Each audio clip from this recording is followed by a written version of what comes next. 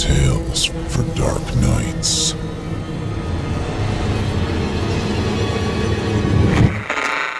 Want to make sure you never miss a Chilling Tales for Dark Nights video again? Be sure to subscribe and hit that bell to turn on notifications.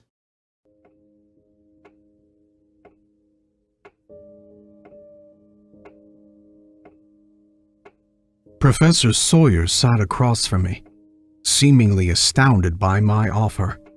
Placing his wine gently back upon the table, he wiped his mouth with my good linen and stared across my long walnut dark-stained table into my unwavering gaze. "Oh, please, forgive me, Lord Langdale. It sounded like you said—" "Yes," I purposely interrupted. "Well, I'm meant to be home very soon. I must have certainly overstayed my welcome," he meekly added, placing the linen down onto his half-eaten plate of food. "You were saying something, Professor," I interrupted. "Well, it just sounds quite bizarre, if I'm being honest, sir," he half-heartedly pleaded. "Look good, sir. I have been quite charitable to your institutions, have I not? I've advocated on your behalf numerous times to bankers for the land that your group currently reside on, have I not? I have even presented myself as an adjunct professor within numerous sessions at the university as a favor to you in an effort to instruct your students on the finer points of negotiating commercial contracts, a role that the London facilities often pay me quite handsomely for, a hefty £50 per day on occasion, and here I was being a servant to you, a friend, someone that has influence in this country and has ensured that you were well taken care of, almost as soon as you and your lovely Catherine had arrived from Suffolk nearly 1 year ago," I explained. I tilted my head slightly as to beg his sense and to ensure that I had made my point as clearly as possible. "Surely, what I have asked of you is not out of order or nonsensical. Certainly quite possible. No?" I added. Professor Sawyer stood, fixed his specs, and looked down and around the table, searching his mind for any appropriate response. "Sir, are you not aware of it's madness?" "Excuse me, sir. You forget yourself," I lambasted. "Poor choice of words. My apologies. What I mean is that what you've asked me, what you've instructed me to do, and with what seems like little consideration, it seems, for the abhorrent nature of your request, is just impossible." "Professor, what I have asked of you is not impossible. It is not technically unethical.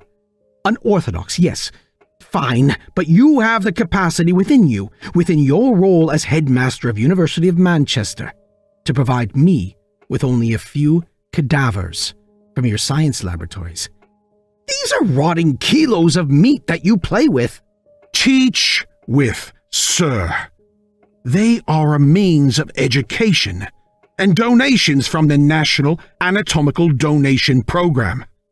"Whatever semantics you choose to operate under, they are still dead things. They are provisioned to you regularly. Why should you lose sleep over the expediting of 2 or 3 to me?" I implied with plain sense. "For what, Lord Langdale? To what end? For what purpose? Why would any private man need a dead body?" The professor erupted. This is something I can't divulge. You need to understand. I fund various organizations, and those many groups operate their own scientific research, and in order to complete their work, they require certain things, components that will further their work. Trust me, this work is all for mankind. This is not for me to decide for them. I'm happy to share the results with you once finalized, and I will. Yes. Here is what I'll do. I will promise to you that you will receive the first option for peer review and study and dissemination of the white papers to your university shareholders You will be a hero to the board and your faculty. What a tremendous opportunity. No, sir, no. I cannot do this. There are protocols in place. These cadavers are heavily secured. Their families have given exclusive rights to the university, and if any were to go missing, it would be devastating for all involved. I just can't. I hope that you understand. Perhaps you can convince a cemetery keeper with a couple shillings to dig up something, but I'll have no part of this. The professor exclaimed without any other thought or idea to recommend. I glared at Sawyer. This was insulting enough to move him towards the unexpected phase 2 quickly. Cemetery keeper. How dare he? This impudent troll. Professor. If you feel that you are not able to accommodate my ask, then I shall have no further need for encouraging funding to the university since, well, it has no support for me in my work. All influence shall cease for the university and, in fact, well, I will do my best to keep my mouth closed after a few brandies with some of your association's benefactors. Perhaps they may, God forbid, no longer see you as a competent headmaster. Goodness, no. What am I saying? Absolutely fiendish I am. I finished with a mischievous snigger. But, sir, this is not right, he replied. Well, Mr. Professor Sawyer, I shall see you out, shall I? Or you know the way. I gestured forward, fingers presenting the main hall direction. Tut, tut, well, my stomach is urging me to attend the toilet immediately. Goodbye, sir. I gave a slight nudge to the small of his back. My tall, gaunt, and somewhat skeletal servant, Crookshank, appeared from the hall. This way, sir, he said in a booming voice, with a glance to me, while I provided a knowing nod back to him.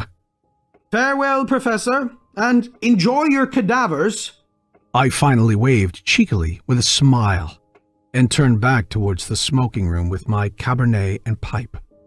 The professor stood staring at me, stunned at the speed in which he was dispatched from my home. Unceremoniously, yes, but I no longer needed him, nor was he well behaved, if I'm being honest.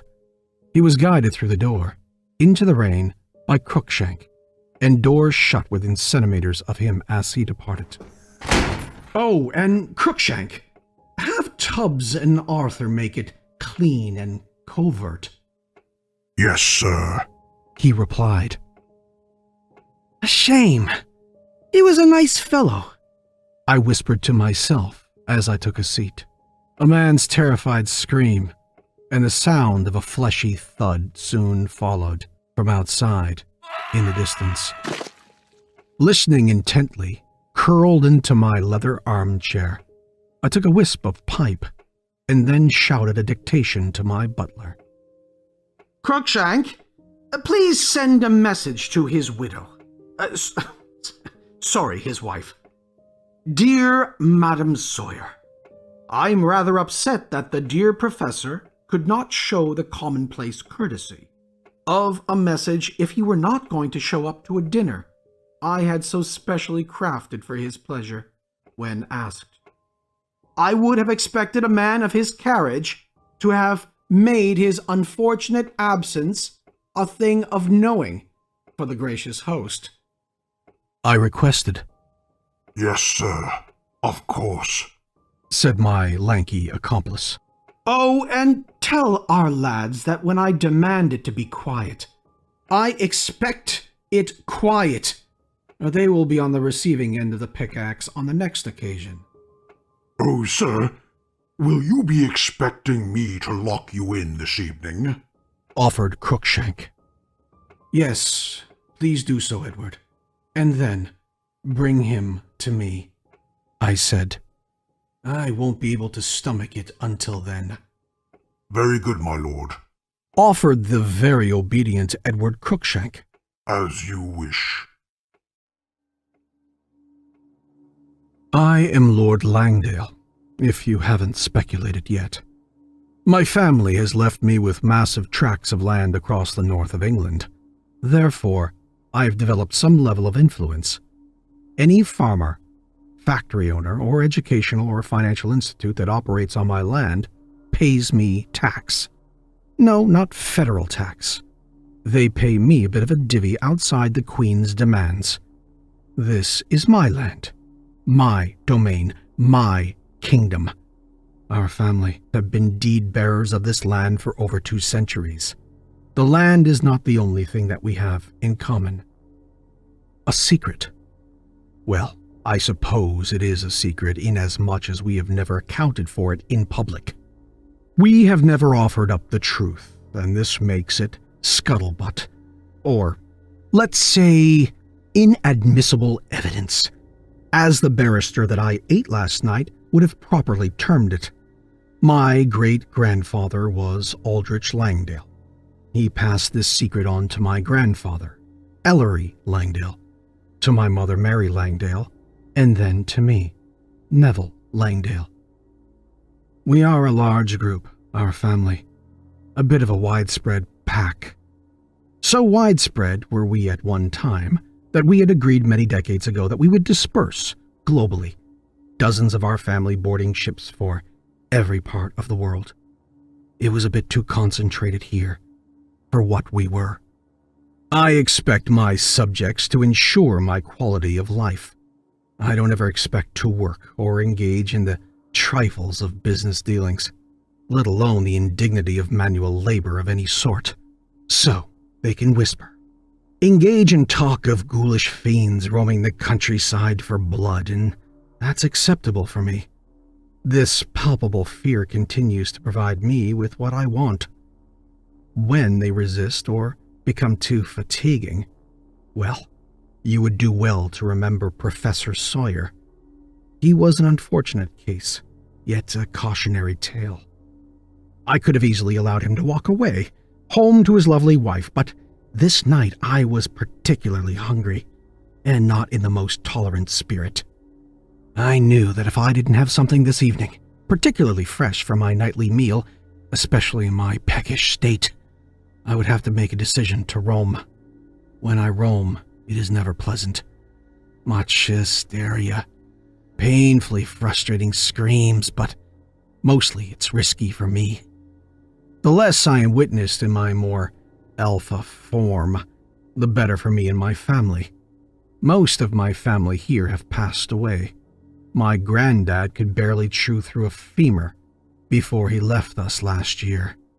My dear mother lives alone on a skip of land I had provided for her on the edge of my estate. She ate my father many years before. Reckless bit of business marrying a Lycan, to be fair. He took his chances. I feel reckless myself at times. I don't want Crookshank to lock me up during these bright evenings. I want to feel the freedom to run through the forests of this beautiful countryside and hunt. The breeze, the cold against my luscious fur, the sounds of hearts beating. Really, to hunt like I was created to do. I often feel impotent and weak when caged, like a pet. They really should thank me, however. I subject myself to this indignity to protect their way of life. Sometimes, I think I should consider my own desires over the petty lies of these odious peasants. No more than living, breathing kebabs. Crookshank had locked my holding cage, a 9-square-meter iron box that was approximately 5 meters high. When he finished, I nodded to him in recognition that he had done what I had asked him, as we both simultaneously understand that this is required, but never a pleasant situation. If I were to meander freely, even my poor Edward, the maids, the cook, and the gardening lads that do my real bloody work would not be safe. There is no sense, from a humanity perspective, when I am Lycan. When I am powerful and extricated from the bonds of sympathy and emotion. Now, it is important to understand that when the moon is in its fullest phase, I feel a madness that is even more profound than usual. But it is important to keep in mind that each night, regardless of the moon's exposure from the sun's illumination, I change. The fuller moon presents a gravity that pulls at your brain fluids or something like that. I once heard this explained during a lecture from a very talented academic specializing in astronomy and such. He was very entertaining, and for this I would have never dared to consume him. I tend to read with a small candle sat outside my cage while I wait for the unbearably painful transformation. Isn't that odd? Reading as a man of eloquence and rational thought prior to abruptly becoming something of nightmares.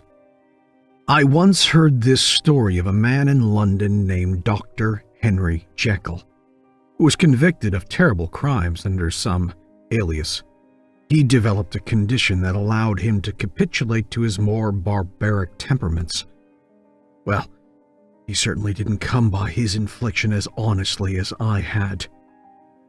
I feel the pressure mounting in my chest and my legs and then my head. A terrible headache forms, and that's when I know it's near. A sharp ache in my legs, as if they were being pulled apart on a torture device. My arms next. My chest, though. I feel my ribs fracturing. Hard to continue to illustrate these symptoms, but I will continue to try while my sanity remains even in its most vague state. Hair rapidly sprouts up across my arms and across my body. My clothes begin to tear, and throughout, the pain encapsulates my entire body and becomes unbearable. Swiftly, assisting the madness to overcome me, my screams fill the cellar, echoing throughout the mansion. What must they think of me upstairs when this happens? Fear, or only inconvenience?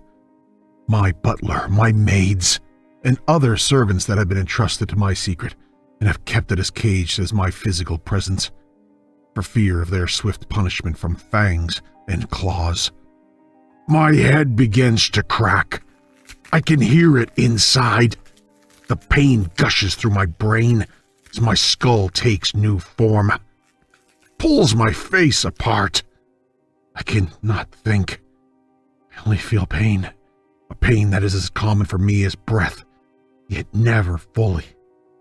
Not make sense. I have grown larger, much larger, too large for this cage, yet trapped nonetheless. Powerful arms covered in deep black fur. Eyes now see throughout the pitch dark of my containment space. Watching rats scurry, I feel their heartbeats. I want meat. I crave blood and flesh. I crave living blood to rip apart. I need this. I need this. I see the corpse of Professor Sawyer, mostly intact, and I rip into its chest with my snout, deeply embedded into his intestines. Tearing apart chunks of flesh with tapered razor-sharp fangs, gulping down blood and flesh in my most savage condition. I cannot get enough. Crunching down on the skull from this now mess of gore, devouring bone and cartilage. Now lapping at the pool of blood left until my rusted metal cage is empty of nothing more than dried spots of liquids. I exhale, and then howl. I howl for both satisfaction and, conversely, hunger for more. This has merely whetted my appetite.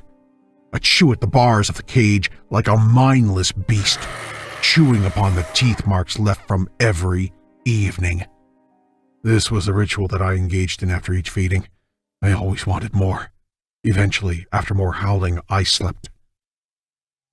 Awaking, in filth and sickness, as usual, is Lord Langdale. Like clockwork, Edward stands ready with cage opened and breakfast prepared upstairs. He wipes me down with a hot, wet cloth and assists me up the stairs. The pain has not yet left, and the capacity for walking unattended has not yet returned to me. I sit, alone, in my massive dining room and eat porridge, fish, eggs and bacon and sip my tea. Maria, my cook, always prepares extra as the first serving never stays long in my stomach. Then, after breakfast, I bathe, get dressed, and make my way to the town to collect what is mine. My security man, Gordon, accompanies me. He is a human beast of a man, nearly 200 centimeters in height and barrel-chested, nearly 7 stone, and a face that would make any normal man empty his bowels upon fiery glance. There are times when some of the merchants feel the need to instantly oppose my requests, and sometimes with tools. Gordon, then, would easily wrench the tools from their hands and nearly crush their throat, while they're lifted by the necks off the ground. Then it doesn't happen again. Gordon really is the reason why I collect easily. The stories of bogeymen are really a side thing for the more supernatural of the county occupants. Would you like to hear something interesting? My alternate form really does dwarf Gordon, and when Gordon first saw me in this state, he quickly shat his pants and ran. If I were not caged, of course, not thinking as myself, I perhaps would have felt this a bit of fun and decimated him in seconds. I do love a good chase. We continued our stroll throughout the town square, and then a carriage ride to the outer reaches of the village, to the farms and small factories. They were waiting for us, and most putting on brave faces to provide me with food and, of course, my wages. I preferred coin over meat and vegetables. Meat I could come by quite easily, especially the type of meat that they do not distribute or sell. I arrived at the farm of Thomas Kennedy, an Irishman migrated years ago to my part of Old Blighty. A hard-working, ginger-haired, scrappy man of about 60, still muscular and tough. Kennedy often spoke little, and when educated about the way that commerce operates here in my country, he gave when he had to, but never without a look of repulsion and contempt. As long as he provided me with what I wanted, I don't care if he bawled and rolled about the dirt like a child. He gave, and he gave on time, and that's all I cared about. He poured the coins into Gordon's giant palm from a small leather satchel. Then I had noticed behind him a man, an apparent farmhand.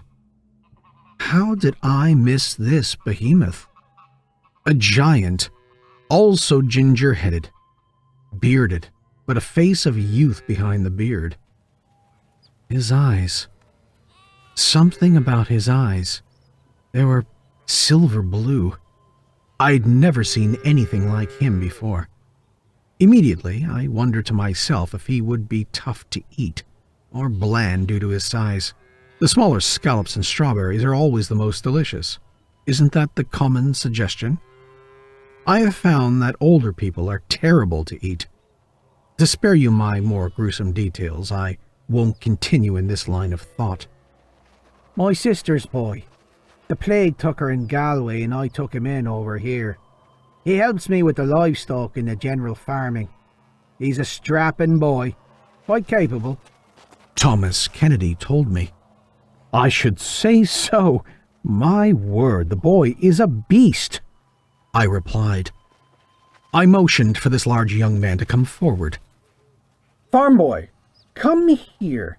I should like to speak with you. Kennedy motioned to him that it was okay, and the farmhand motioned back. He walked towards me. He was different, easily 10 centimeters taller than Gordon, and more muscular. I should very much want this man to work for me, perhaps alongside Gordon as a protege. Gordon was getting quite advanced in age himself and would need someone to mentor, but there was something even more sinister about this farmhand. if you can believe it. Youthful face, bright eyes, an obvious attachment to kindness in his features, but he was trouble. I felt it. He had a strange scent. This was coming into realization as he moved towards me. I stopped him midway. Wait. No, sir. On second thought, you may continue your work. I am a busy man and I must take my leave, I said. Something off-putting about this young man. I gestured to Gordon to finish up the collection of some vegetables, along with the depositing of coins into our coffer, and we were off to the local tavern for a quick bite to eat. The rabbit was excellent, as were the pints of bitter ale. On the house, as you can imagine. I've heard whispers across the pub, in conversation, about missing townsfolk. I had ascertained from the miscellaneous chatter that at least 4 were gone missing. This was quite unusual, because nobody leaves or dies without notification to a family or neighbor, and secondly, I was not out prowling. Well, not my concern, nor did I care. As we journeyed back to Langdale Estate in my carriage, I could not stop thinking about this strange young man. I rarely felt disconcerted, light apprehension to a human before. He seemed to have sensed it also. I felt something in his eyes that seemed to resonate with a sense of anger or loathing towards me. Not a squint or peering of his eyes, just the pupils of his eyes and the flush of his face gave me a feeling of danger from him. It's very bizarre. Somewhat exhilarating, if I'm being honest. Then again, he was the largest being I had encountered, next to Gordon, and being a stranger, he piqued my interest, but hardly interested me after some time. Professor Sawyer was quickly replaced with one of his subordinates at the university. His wife continued to grieve, and his children were inconsolable. If I were not such a ghoul, utterly lacking of empathy, I would feel terrible for having deleted him from their lives. But I have more important things to attend to. I needed access to the anatomical locker of the university. They had dozens of regularly supplied corpses. This would be so much easier than having to truly work for it. I would invite the replacement headmaster to dinner, perhaps next month. Time to eliminate suspicion, of course. Either we make a deal, or he becomes my meal. I had some of the ladies come by for a bit of much-needed exertion after dinner. Then I spent the evening with my pipe and my book in the study. The fire was crackling, and the book was very good. Then, as the first pangs hit my stomach, I knew that I needed to get into the cellar. I took a long swig of whiskey to numb the pain, then had Edward ensure the lock was in place. He had more to gain from my security in the cage than I. I was beginning the evening's transformation, when just before my bones began to crack, and the pain took over my mental state, came a howl close by. This was absolutely not a wolf's howl. Many would interpret this as such, but I knew better. This was another, like me. I had not heard this in many years, since my mother stopped changing from the old age. There were no others like me in this vicinity. This was not a familiar. I know the howls of all of my family. They were like fingerprints. This was unfamiliar to me, a stranger.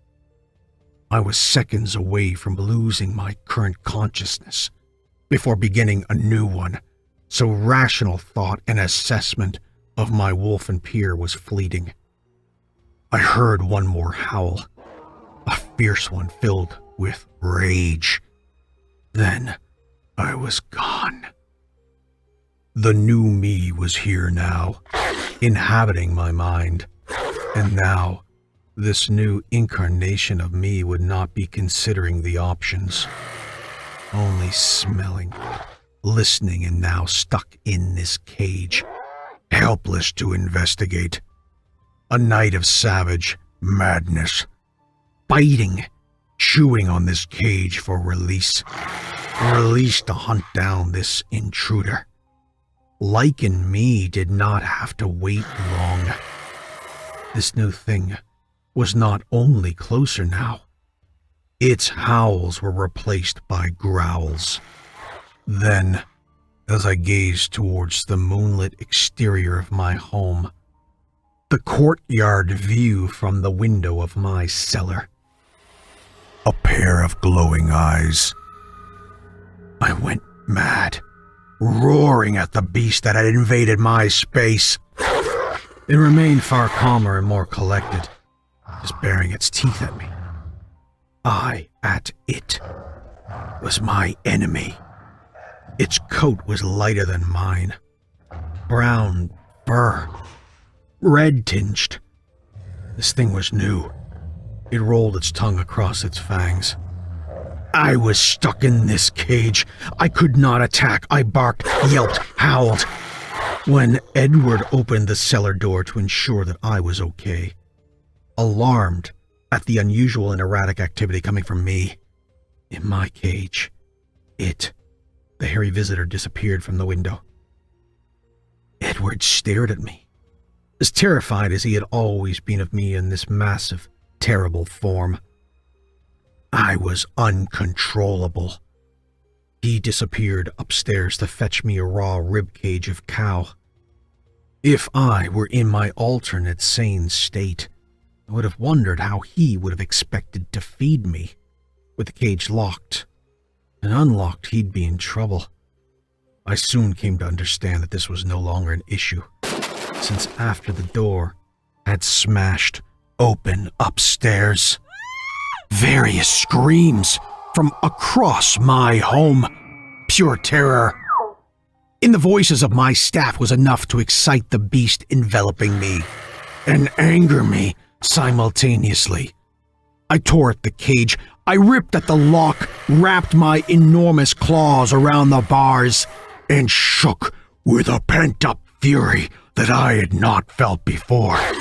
I would tear myself apart to get out of this, to deal with this intruder with no mercy, or be destroyed trying.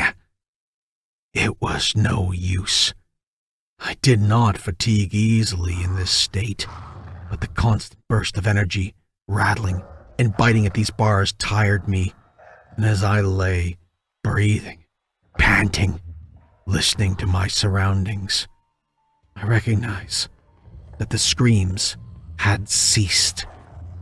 I can only assume that my demon intruder had ended them all. All of my staff, those closest to me.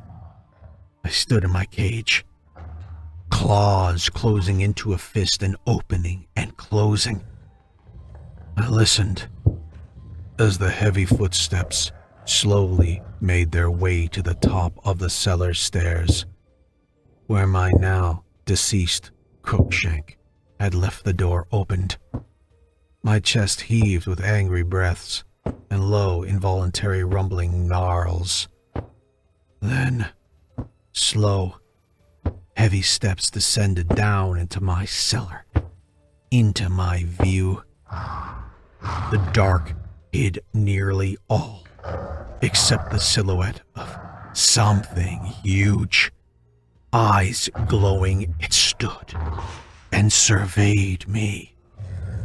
I squinted with my bright red eyes to see it better. My position inside of the moonlight through the window provided my foe a better vantage. It was far larger than I, in any state. It moved forward in the moonlight.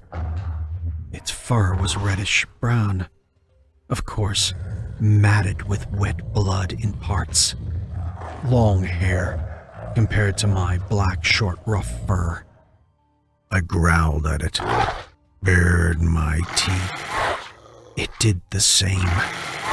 It walked closer, and its wolfen snout sniffed at me, and then extended its bloodied face and chest forward, arms stretched back, and roared an ungodly roar that sent my claws to my ears to cover them. I had never heard a sound so loud. Suddenly, in the distance, town bells ringing. I could hear, even with my now damaged ears, the screaming of villagers in the distance. The bells continued, and this ginger beast made one final glare at me, as I did him, and it raced off up the stairs and out of the house into the distance.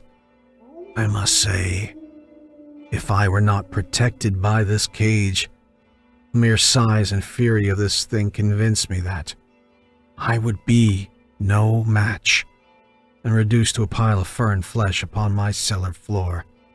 I had never felt the sensation of being prey in my entire existence. Up until now, I was the predator. Now prey stuck in a cage until I returned to human form. In the instance where I should need freeing from this enclosure, Edward and I had agreed that the keys would be easily reachable, with human arms, on a hook on the wall nearby, unreachable with my mammoth Lycan arms, even in that condition where I could never use sense enough to unlock a lock. I had done so, and released myself the following morning, with little memory of what happened. I knew a tragedy had occurred, and that my staff were gone, and that there was another, like me. A strange thing. My terrible condition. I have no faculties, no capacity for rational thought, yet I remember, much like a drunk may do the following morning, fleeting elements of past occurrences. This was enough for me to know what had happened. Even sparks of images, visuals of the beast that were difficult to forget in any capacity. My staff were indeed gone. I confirmed this with a cursory survey of my mansion the following morning. Hannah and Anna, my maids, Maria, my cook, Tubbs and Arthur, my gardeners, and my dear Edward and my giant Gordon, all torn to pieces. Edward in the pantry and the rest in their bedrooms. I sincerely feel that they may have assumed that it was me loose in the house, and that I would appeal to my inner reason and not harm them. Otherwise, they would have tried to flee, I'm sure. I cleaned up the mess, stored the bodies in the cellar. Yes, there was no better way to dispose of them, as brutish as it seems. My horses were also dead, torn apart in the stables. I cleaned myself up and walked into town. It was easily an hour walk through the wooded pass. My estate was a 15-minute carriage ride to the village. It ran through a heavily wooded area. I had often thought of erecting a fence around my property, so that I may be loose in the evening, so that I may hunt deer and other creatures without attacking the village. This consideration was laid to rest when I realized that no fence would hold me in, if I truly felt a desire to wander further. It was approximately 10 a.m. when I reached the town, weary from the walk. I knew that I could easily pay one of these handsome cabs, horse-drawn carriages for hire, for my journey back.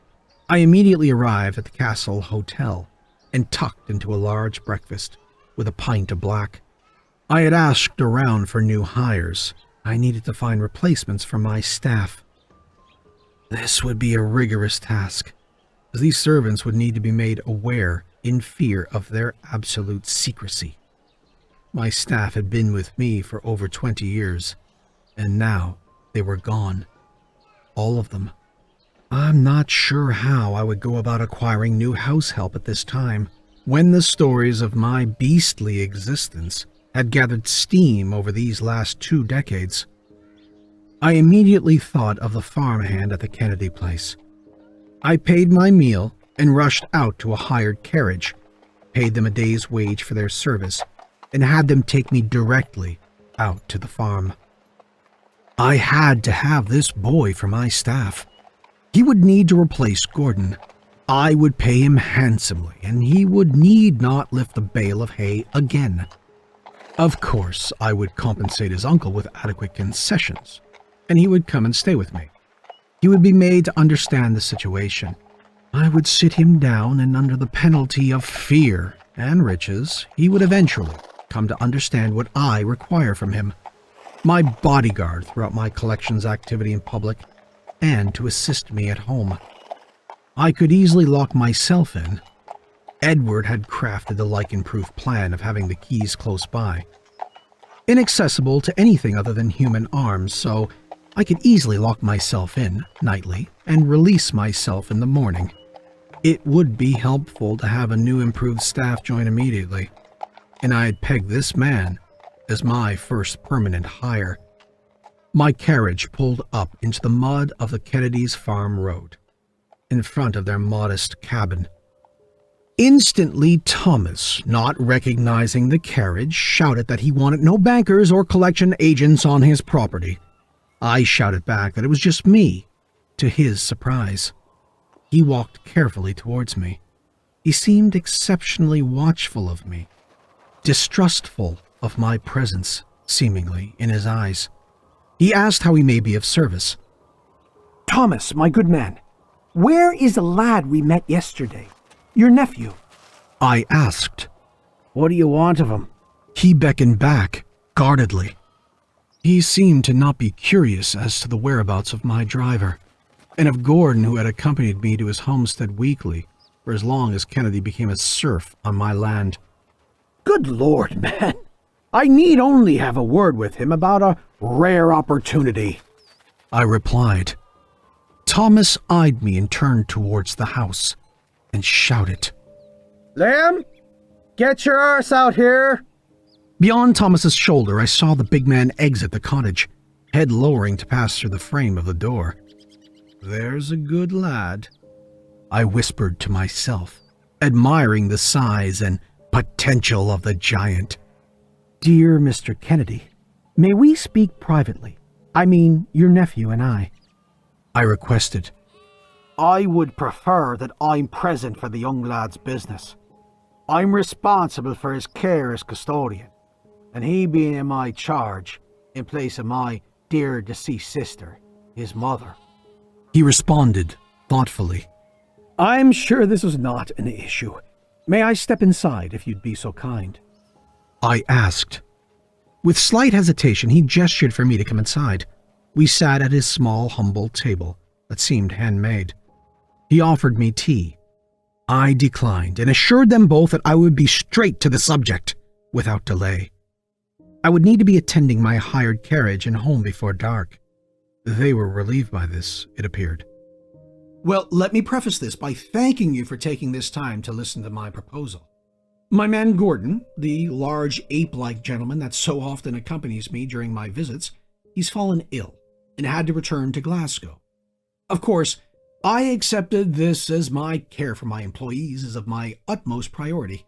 I digress. I am in need of an assistant, let's say. One of the right size stature, somewhat of an imposing figure, most succinctly, if I may. Someone like you, young Liam. I point my finger towards the lad, and I focus my attention towards him, even as we were all sat, was a solid quarter-meter above me. He seemed confused. Thomas, his uncle, immediately protested. No, I'll have none of it. He's needed here with me. He's my primary help during farming season. I need to look after him. Nope, he stays in my employ and under my care, as he has for all this time. Thomas Kennedy made his case. The giant lad continued to peer from face to face during the debate with no bias towards either expectation. Thomas, just hold a minute, sir. I respect and understand your plight.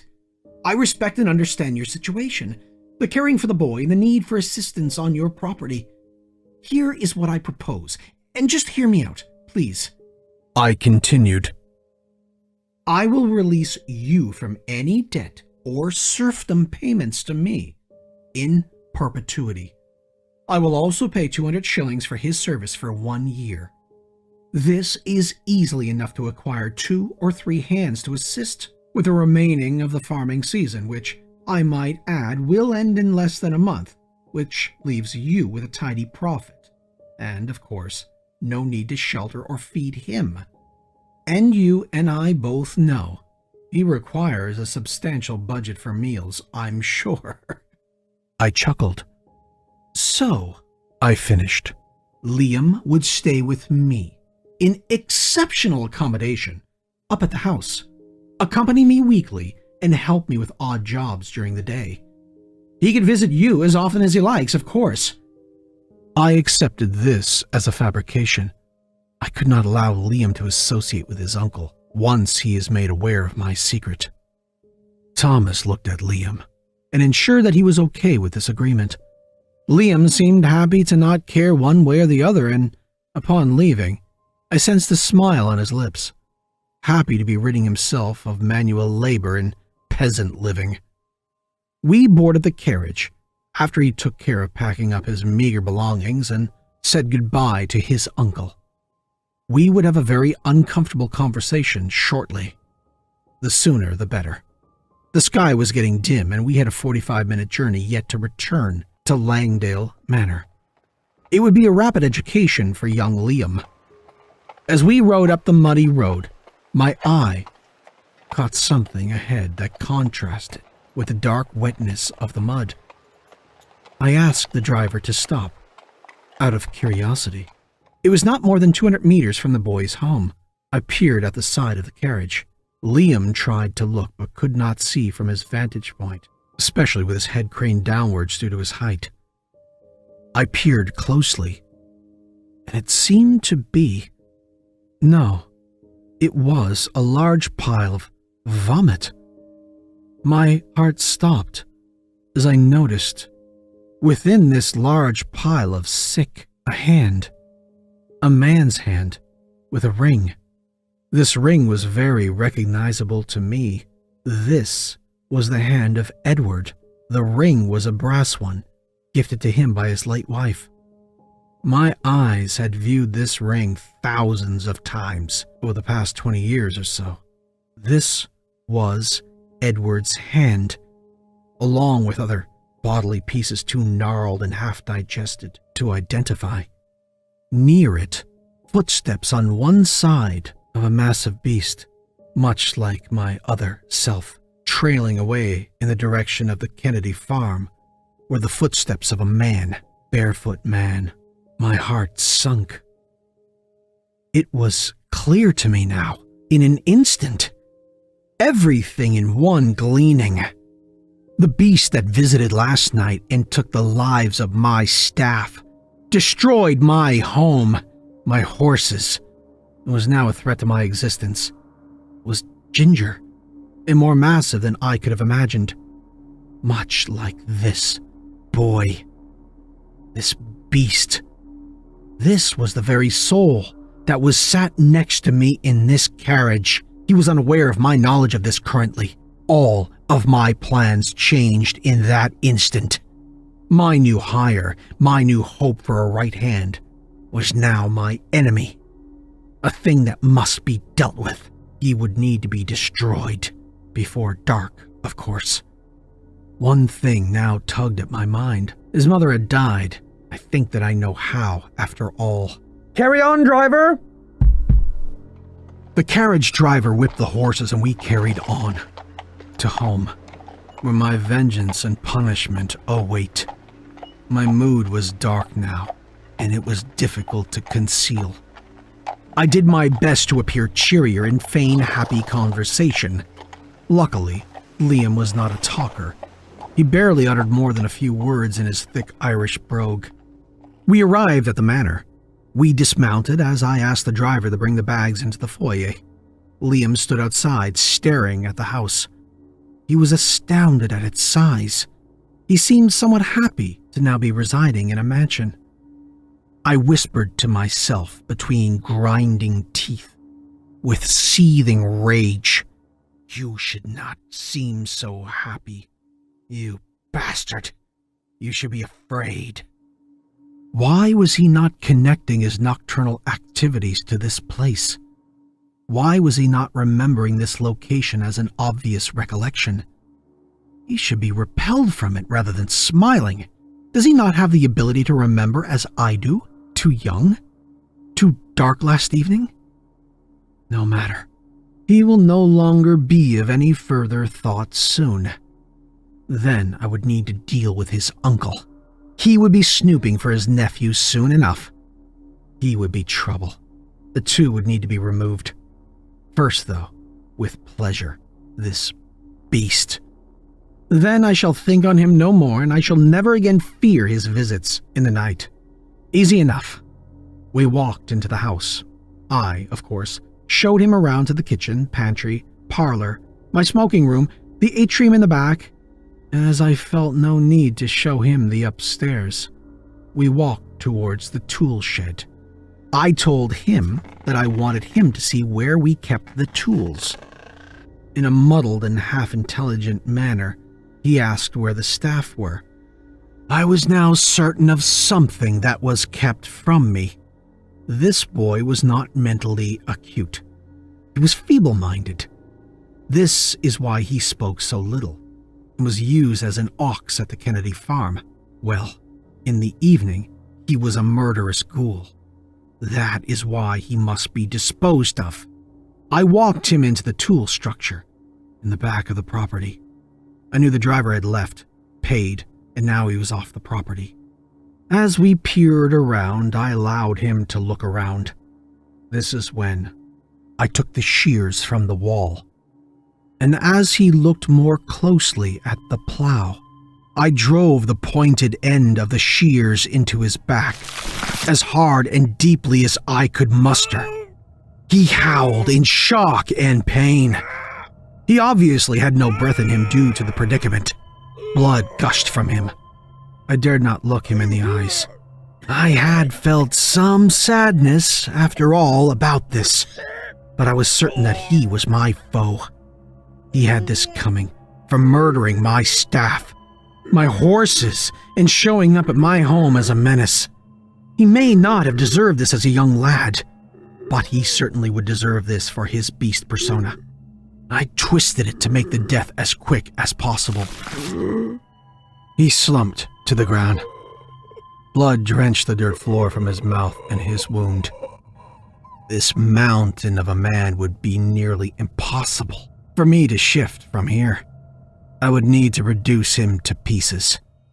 Not the work that I typically engage in, but as it was getting dark, I needed to get below, and I'd deal with this mess tomorrow. I locked the shed door. Leaving this body made me both satisfied and somewhat melancholy. It was not the first time that I had taken life, but most certainly my first in human form, and I did not enjoy it, I will tell you. I knew he had to be removed, but he was just a dim giant of a lad that was innocent enough in his human form, obviously. I would take the beef ribs that Edward had prepared for me in the evening into the cage with me and lock myself in. I lit a half-dozen candles in the cellar for a bit of light, now that I was alone and somewhat not as comfortable in the dark as I was the prior evenings. I entered my enclosure feeling somewhat helpless, knowing that for the very first time, I was alone. No Edward, Gordon, or the ladies to assist me if I needed. Then there was nothing more to worry about. I locked the large iron padlock and placed the key arm's length on the wall. Barely able to get my human arm between that part of the enclosure, but just enough. I would change, hopefully sleep, and start the new day with the rest of my new hires to be acquired. No more danger from our ginger-haired monstrosity, now that he has been dealt with. Alone in my vast mansion, in a cage. A strange world this has become. After an hour or so of laying in my cage, contemplating my tasks ahead, I began my transformation. I could see my own shadow by candlelight, and it was disturbing to watch my legs elongated in shadow on the wall, while I screamed and writhed in pain. The cracking of bone and tearing of sinew as I eventually stood. The Alpha. Once again, the most terrible creature of this land, ripping into my dinner, smelling the mutilated remains of the body in the shed. I had not considered the madness caused by that scent when I left it there. I, instead, continued to chew on my bits of cow, crunched on the bone. I typically left nothing to waste. It would be enough. I licked my mouth and wiped my claws across my toothy snout for any residual blood from my dinner. Then, shock overtook me as I heard, once again, that same ravenous howl from outside. I heard snorting of a mad beast and a crash outside my tool shed. Then a loud, sorrowful howl. I howled back, enraged. I was not in the mental state to make assessments, but did feel, even in my Lycan state, that something was not right, that this should not be. I heard the shed being ripped apart. Howls and growls and insanity. I was not cognizant of how I might leave my enclosure. Of course, I was mindful that I was trapped, and that this thing had returned. If I were sensible enough to consider that I had indeed ridded myself of the beast when I eviscerated young Liam with the gardening shears, then I would be most beyond confused. Yet this was the case. I stood a confused, dumb beast sniffing an enemy in the air while it emerged into my domicile. I could hear my entire home being torn apart. Nothing left to murder but me.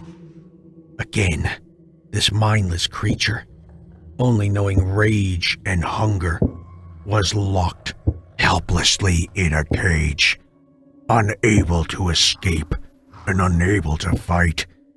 It was a matter of time before this surprising entrance was made into my cellar. Then it was. This gargantuan, hideous, silver-eyed demon smashed open the door to my cellar. I awaited its reveal. Yet again, something was not right. Even in my dense, inane, lecherous brain, a mistake had been made. The beast walked down the stairs, as it did that last evening. This time, in the luminescence of the candles that lit up the subterranean chamber, that was my private place, my nightly respite. It was the same massive animal that I knew. It was holding something in the shadows. Then it presented it to me, the head of young Liam. I roared at it, not knowing what this meant if I could assemble any critical thought in my head. It tossed his head at my cage, towards my feet. I stepped back. I remained confused but immensely hostile.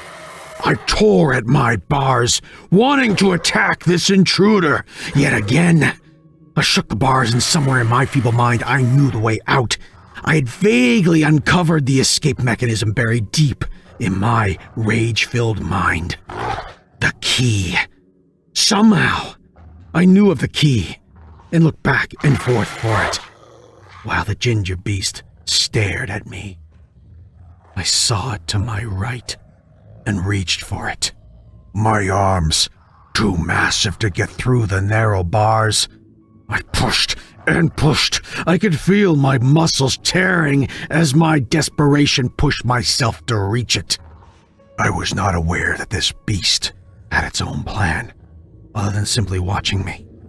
It seemed vengeful as it threw the candles towards the cloth and dried wood in the cellar corner.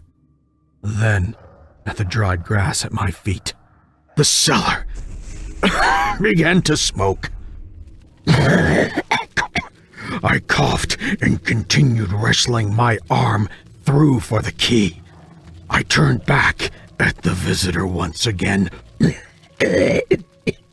while straining for my salvation, and it just stared at me with those glowing eyes, baring its teeth as if to smirk at me. Coughing and shaking the bars to get me access to the key for the first time. And ultimately, the final time, I felt lucid. I seemed to remember my life, my human form, my fur caught fire, and I howled.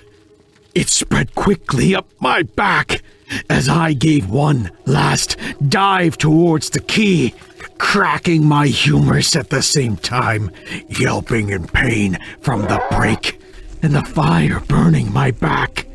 I took hold of the key, finally, and weakly, covered in flames, moved towards the lock, never making it. I collapsed, engulfed in an inferno, no longer able to howl or breathe or live. The ginger beast walked towards the shed, taking one last look at his nephew's body and racing off into the forest before the villagers arrived to witness the blaze and the ruin of Langdale Manor.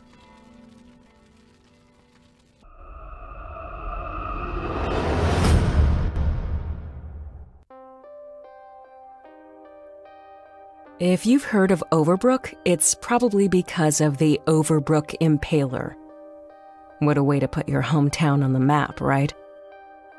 He's why half the world heard about our quiet coastal town. Tommy Lee Rawlings, that's how he was eventually identified. He preferred girls. The younger, the better. His MO was, you guessed it, impaling. Mostly with large metal spikes. Apparently, he melted down whatever he could to make them. He would crucify some of his victims, nailing them to trees and empty buildings. Other times, he would just drive his spikes wherever he felt like it. His cruelty wasn't limited to mutilation. It was only natural that rape fit into his fascination with impaling. He had Overbrook terrified. Nobody was out after dark and everyone locked their doors. I didn't know any of this. I didn't get to see the Overbrook Impaler in the news reports. Mom and Dad would switch the TV off when either I or my little sister Eden came into the room, or they would shoo us away. He was all over the news, so Mom and Dad had to work hard. "Come on, I'm 9 years old," I'd protest. But they wouldn't listen. Still, no matter how ugly the truth is, you can't keep it hidden, especially from curious children who go to school with a bunch of other curious children. Kids are terrible but avid journalists. They gulp down facts and make some facts up if they think they don't have enough. I and a rotating cast of my classmates would huddle under the slide at recess and whisper what we thought we knew about the Overbrook Impaler. I contributed the least because I knew nothing. There was no structure to the discussion. We would talk over each other like drunk poker players adding chips to the pot.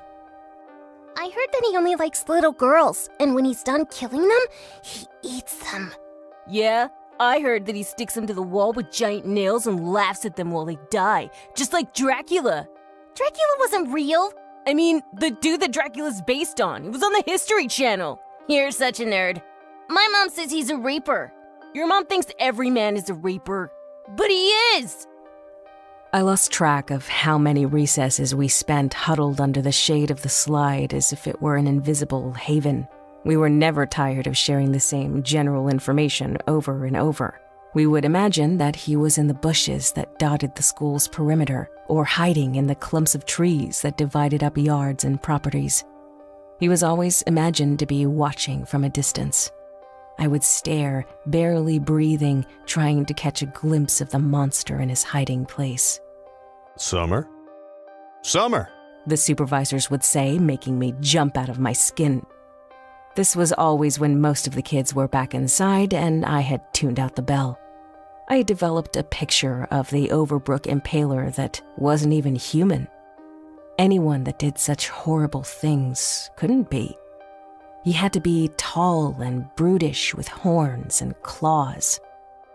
When I finally saw him, he was nothing like what I had been expecting. I was at the supermarket with my mom and my little sister. Mom was looking at the salads, and I was gazing around at all the colorful vegetables.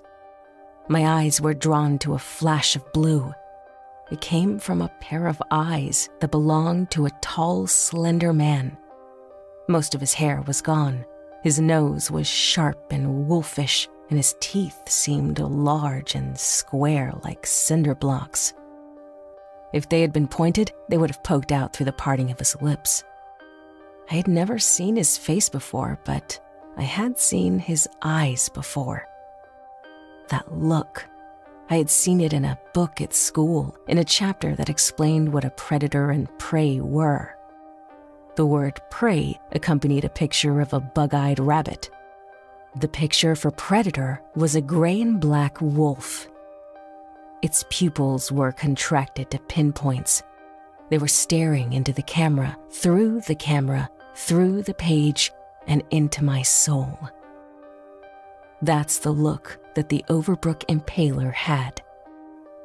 The very first time I laid eyes on him, his eyes were already on me. Staring at the pictures of the wolf and the rabbit, my mind filled up with questions that most teachers feel too underpaid to answer. Is a rabbit still prey if there are no predators? I've seen nature programs where wolves are eating seeds and berries. Is the wolf still a predator? Is prey prey and a predator only when they're near each other? Do they depend on each other for those roles? I had contemplated every angle except the penetrating hunger in the eyes of that wolf. It didn't mean anything to me until I saw that man in the store. Of course, I didn't know who he was. "Summer, do you want any fruits or anything?" my mother said, making me jump. I looked at her disoriented. Sure, I'd like some oranges for breakfast, I guess," I said. I looked around for the wolf man, but he was gone. More accurately, I just couldn't see him anymore. But I thought about him. Nobody had ever looked at me like that before. It was intense. Maybe he was just intensely friendly. I almost brought it up with Mom. Looking back, I don't think it would have made any difference. Back home, we went to the relative safety of the Johnson family estate. The neighborhood was exclusive, but the property that our home sat on was also exclusive, separate from the neighborhood. The sort of place that has signs in the driveway that say, "Private property, private drive. If you need to turn around, do it now, not later." You couldn't even see the closest neighbor from our home. That was as much due to the trees as much as distance. As a 9-year-old girl, I didn't appreciate the loneliness as I should have. There are worse things in the world than an ancestral house nestled beneath trees with private ponds and acres of wilderness. There wasn't anything eccentric about my parents. They were just secretive. Dad wore this heavy old key around his neck on a leather strap. It didn't go to anything in the house that I knew of. When I asked him about it, he was dismissive. My family had a long-running reputation of not appreciating visitors, but there were a few exceptions. The children of our closest neighbor, the Hills, were okay for some reason. Big, burly Braden Hill and his little sister Bethany. Braden was 13, so he didn't have much in common with me. Bethany was 6, closer to Eden's age. I was kind of alone, even when we had company. which was a strange feeling since Braden and Bethany were with us every chance they got. They didn't mind the trek from their door to ours. My parents always acted like visitors would find out something that they weren't supposed to. But Braden was autistic and Bethany was innocent, so that somehow granted them clearance. They also tolerated Braden and Bethany's insistence on being with us for car trips.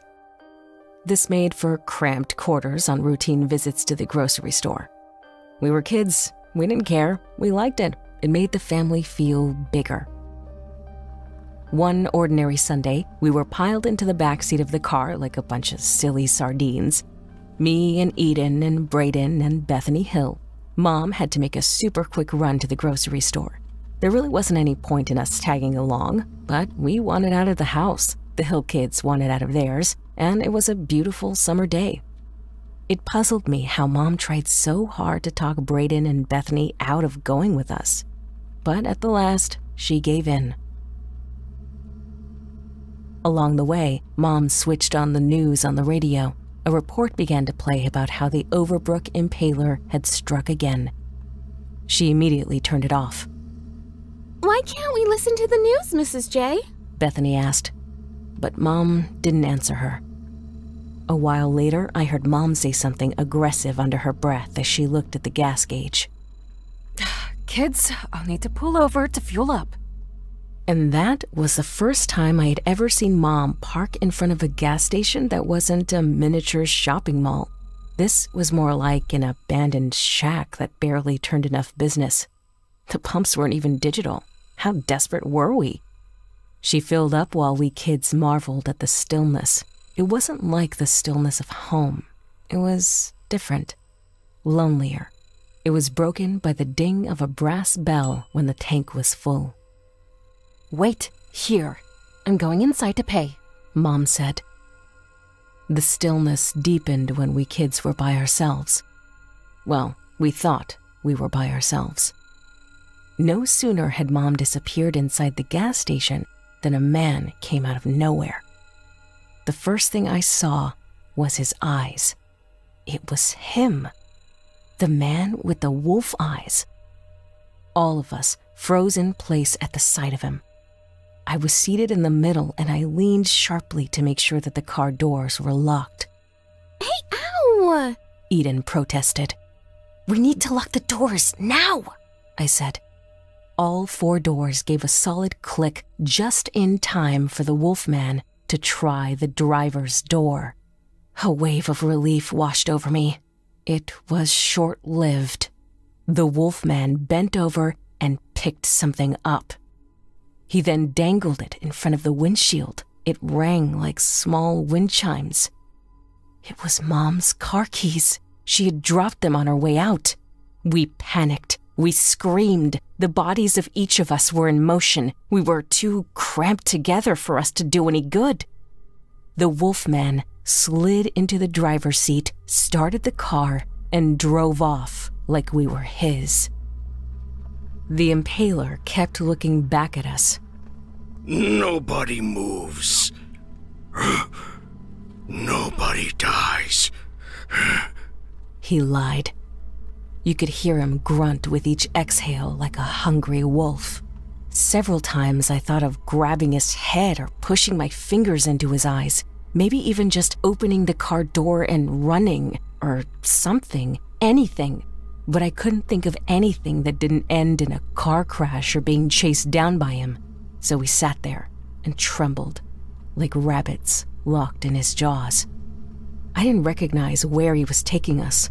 All I could tell was that it was far away, near the sea, and someplace without houses. I felt like I was being swallowed alive into some great blackness of no return. I wondered how he planned to handle all of us at once. 4 of us and 1 of him. Perhaps we had a chance when he started putting hands on us. I got my answer when he pulled over and got out of the car. He turned the AC on full blast. He opened a dirty rucksack and took with him what looked like a bleach bottle with the label torn off. He popped the hood of the car. Now's our chance, I hissed. I'm scared, said Bethany. We do this now, or we don't do it at all. He's distracted. Go! Brayden had the presence of mind to try and unlock the door. No matter how he pawed at it, the lock held. It shouldn't have been doing that. Try the buttons in the front seat, I commanded. Brayden's bulky frame lunged over the seat like a struggling seal. His hand stopped just short of the buttons before going limp.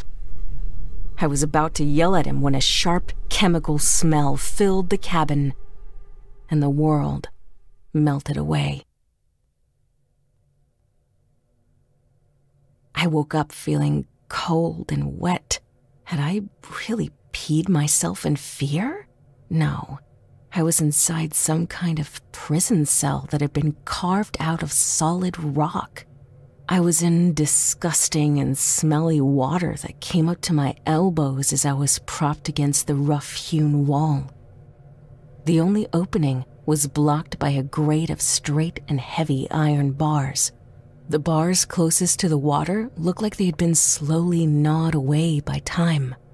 My first impulse was to do what everyone in the movies does, run up to the bars and grab them, but my hands and legs were bound with layers of duct tape.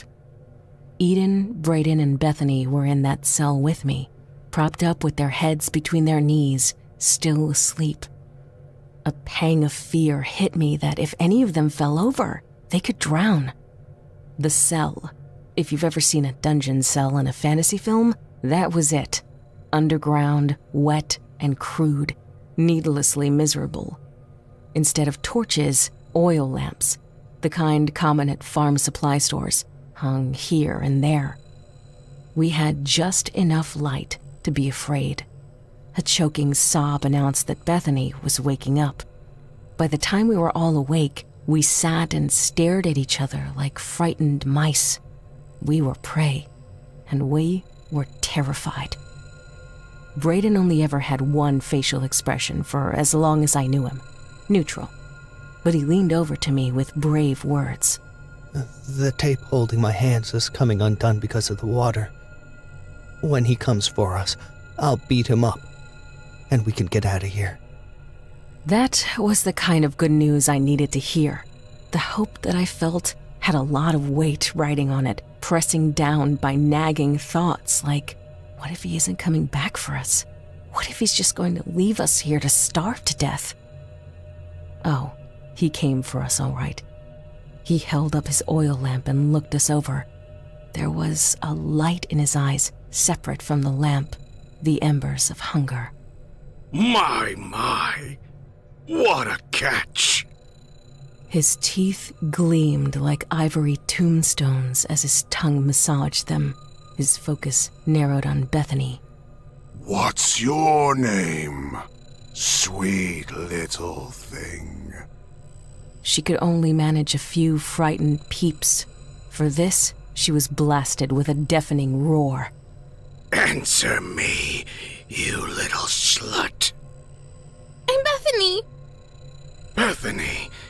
Ah, Bethany.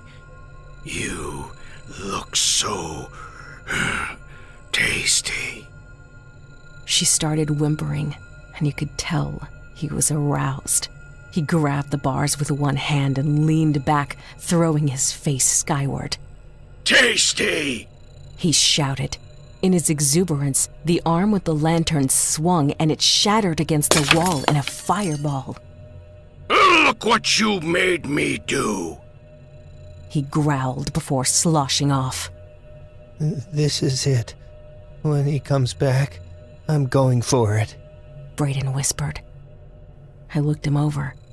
He was burly for his age. The Impaler was taller but much skinnier. He just might be able to do it.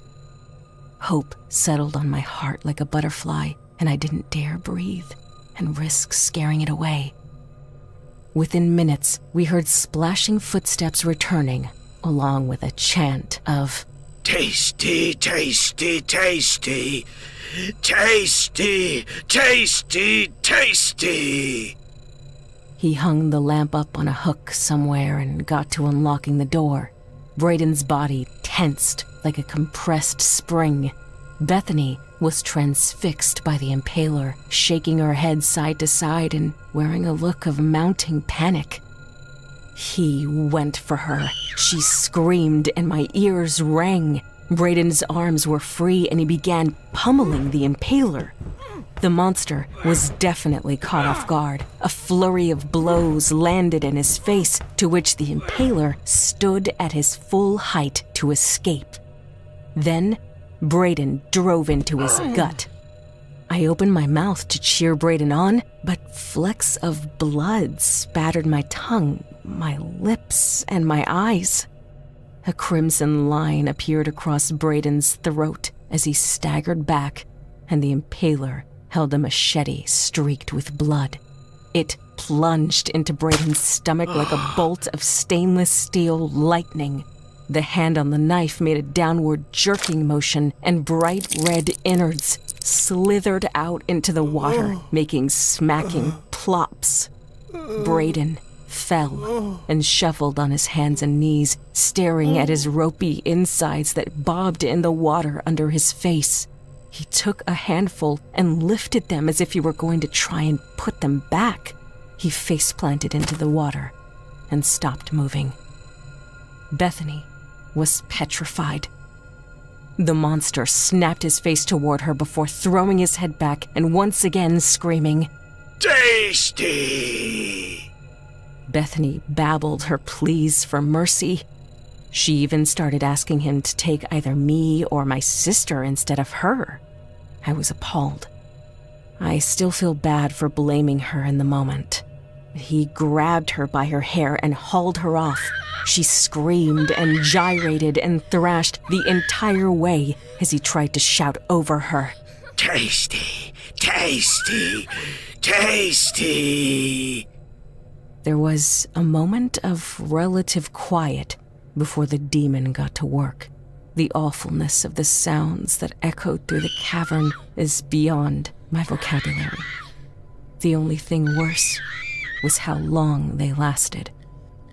I'm not sure, but I think I fell asleep from shock, unable to process Bethany's agony any longer.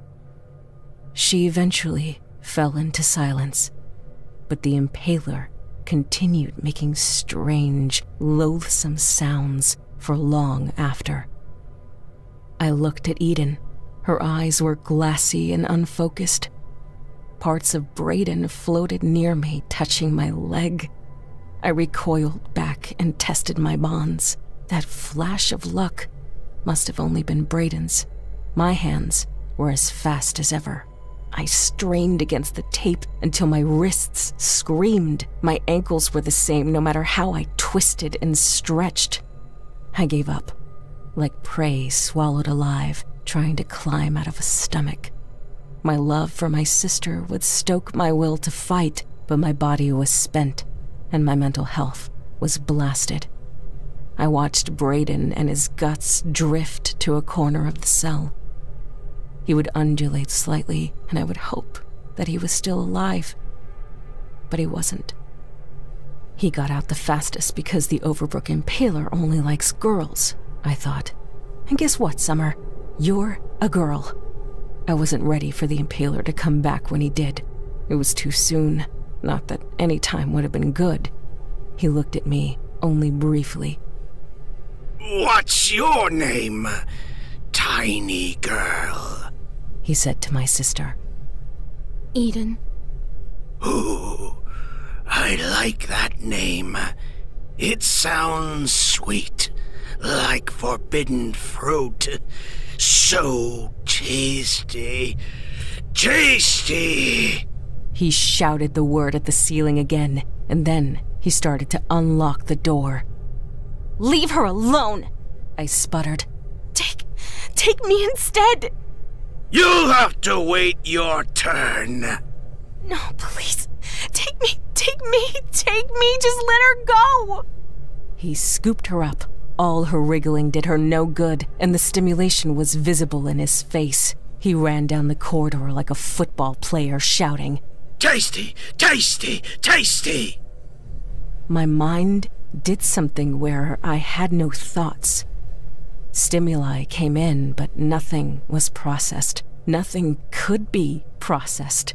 Silence hung in the air for one excruciating moment of punctuation.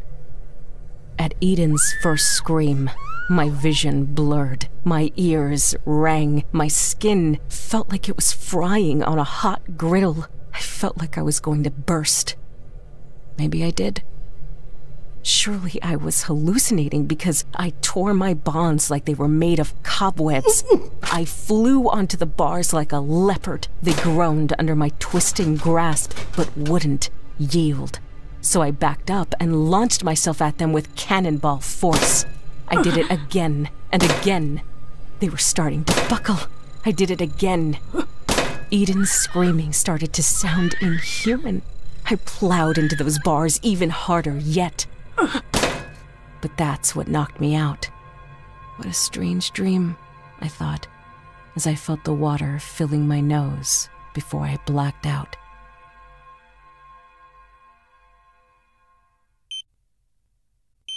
Steady beeping was the first thing to reach my senses. It sounded medical. It sounded sane. It sounded safe. I didn't dare get my hopes up that I was finally someplace safe. The Impaler's hideout was as inaccessible as a tomb. But when I opened my eyes, the blurred double image of a nurse greeted me. She was leaning down to look at me. The two images joined in the center of my vision to become one nurse. "Are you in there, Miss Johnston?" she said. She sounded like my ears were full of water. I was able to see past her just enough to tell that there was somebody else in the room. In the bed behind her, I could see hair sprawled out on the pillow of the other hospital bed. It was the color of Eden's hair.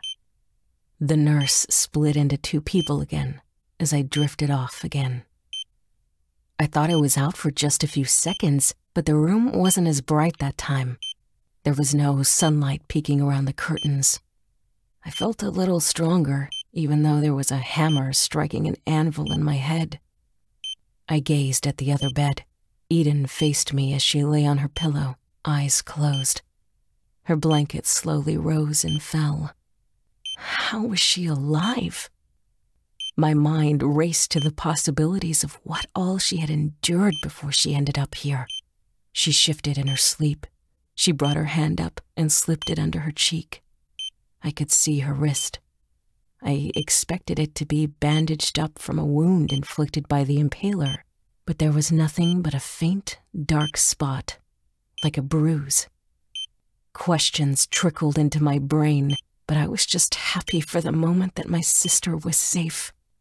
We could heal together. I wouldn't have to weather the process by myself. Nurses brought us food. I was hungry. Eden wasn't. She wouldn't make eye contact with the staff, with me, or anyone. She wouldn't say a word. Her eyes flicked around and she trembled no matter how many blankets they gave her. My dread deepened. That wasn't my sister. Whatever was left of her was broken and wounded and hunkered down inside her shell, too afraid to come out, to see even her own flesh and blood. I talked to her as I ate, even though she wouldn't say anything back. Just before we were released, a couple of policemen came by our room. There was something about them that I didn't like. They looked at us funny. It wasn't the same as the wolf eyes that the Impaler had, but there certainly wasn't any warmth or reassurance. They were wary and on edge, as if they were prey. With patently false smiles, they told me and my sister that they would want to speak to us after we were home and had some time to settle back into our lives. I honestly didn't think we had lives to settle back into. When we did go home, it felt like coming home to a heap of rubble left behind by bombs. Our parents were so quiet. I figured they just weren't sure what to say, but I wish they'd say something, or ask something. Anything. They made me feel like radioactive waste that they were too afraid to touch. The first few days, we just sat in each other's presence when we could. I wish that they would ask something deeper than, "Are you hungry?" Something less safe. But no, everything they said was safe. I don't remember the last time I felt so alone in my own home. I tried to be there for Eden, but she was still silent, borderline catatonic, beyond reach. She stayed in her room, either sleeping or staring, so I sat in her room with her and stared out the window. One day that blurred with all the other days, Mom came in to tell us that the police were on their way to ask us some questions. She had readied a dining room for the meeting with hot tea and rolls. She encouraged us to cooperate with them. It struck me that she seemed uncomfortable in a way that I couldn't place, which was ridiculous. Weren't we the victims? Was she eaten up with guilt over dropping the car keys or what? I barely recognized the two policemen when they arrived, but I recognized the way they carried themselves. Like prey, wary and cautious, giving us a wide berth. They sat down at a coffee table between two love seats, they on one and myself and Eden on the other. When they reached for their tea, they did it with overly extended arms, as if they were afraid to lean in towards us. Mother left the room, leaving me and Eden alone with the officers. The senior officer feigned his best warm smile. Ladies, I appreciate you talking to us so soon after your ordeal. We've got some questions for you. We'll need you to revisit as much of what happened to you as possible. I realize what we're asking of you. Please, give us as much as you can so we can sort all this out. I just shrugged. I guess the sooner we do this, the sooner you catch him. They exchanged a look with each other. I didn't know what it meant, but it felt wrong. Yes. Now, let's start from the beginning. For me, the beginning was in the grocery store. I could trace the dots from there with lines the color of adrenaline. The events leading up to Eden's assault were buried in a haze of panic and nausea. The officers bled a little warmth from their expressions when I told them about Bethany, but that wary aura of prey returned to them when I got around to what happened to Eden. Instead of softening, they were hardening, more on guard. The way they were behaving, well, it should have been saved for interrogating the impaler if they ever got their hands on him. I couldn't take it anymore. Look, I know you guys are just doing your job, but you've been looking at me funny this whole time, and you've been looking at each other funny. There's something here you're not telling me. This monster did horrible things to my family and our friends. Do you know something? Please, I don't want to be in the dark. The officers exchanged another look, albeit a restrained one. You're doing it again! What is that? I can see it! Do you know where he is or what? Both of them shifted. You're very perceptive, Miss Johnston. There's a great deal we don't know, and your story is only deepening the mystery. Well, I'm telling you what I know. I'm not hiding anything. The officer put up both of his hands. I believe you. Trust me. I will tell you that we indeed found the Overbrook impaler. My jaw dropped. We found him some distance from where you were. His arms and legs had been torn from his body. One of the spikes that I suppose he was fond of using ran through the back of his throat, fastening him to a cliffside overlooking the water. The other officer spoke up. That cliff is at the top of a sheer vertical drop that no average person could climb. It would be insane to manage to hang a body while climbing. The elder officer nodded and jumped in. The only reason we were able to find him was that your sister led us to him. We found her alongside the road, about 3 miles from you. Now, for the Overbrook impaler, not only had he been relieved of his limbs, which would allow us to comfortably judge that he ran into a hungry bear, his intestines had been wrapped around his neck and tied in a bow. That's not the malice of an animal. Now, whoever did this to the Overbrook impaler is a hero for sure. but also possibly a worse killer. And right now, the only person of interest in that devil's death is your poor dear sister. She was slathered in blood when we found her. I felt the wind leave my lungs. Person of interest? Now you understand where we're coming from. Surely there was another person involved. Little Eden here is what, 7? Unless the full moon turned her into some sort of demon.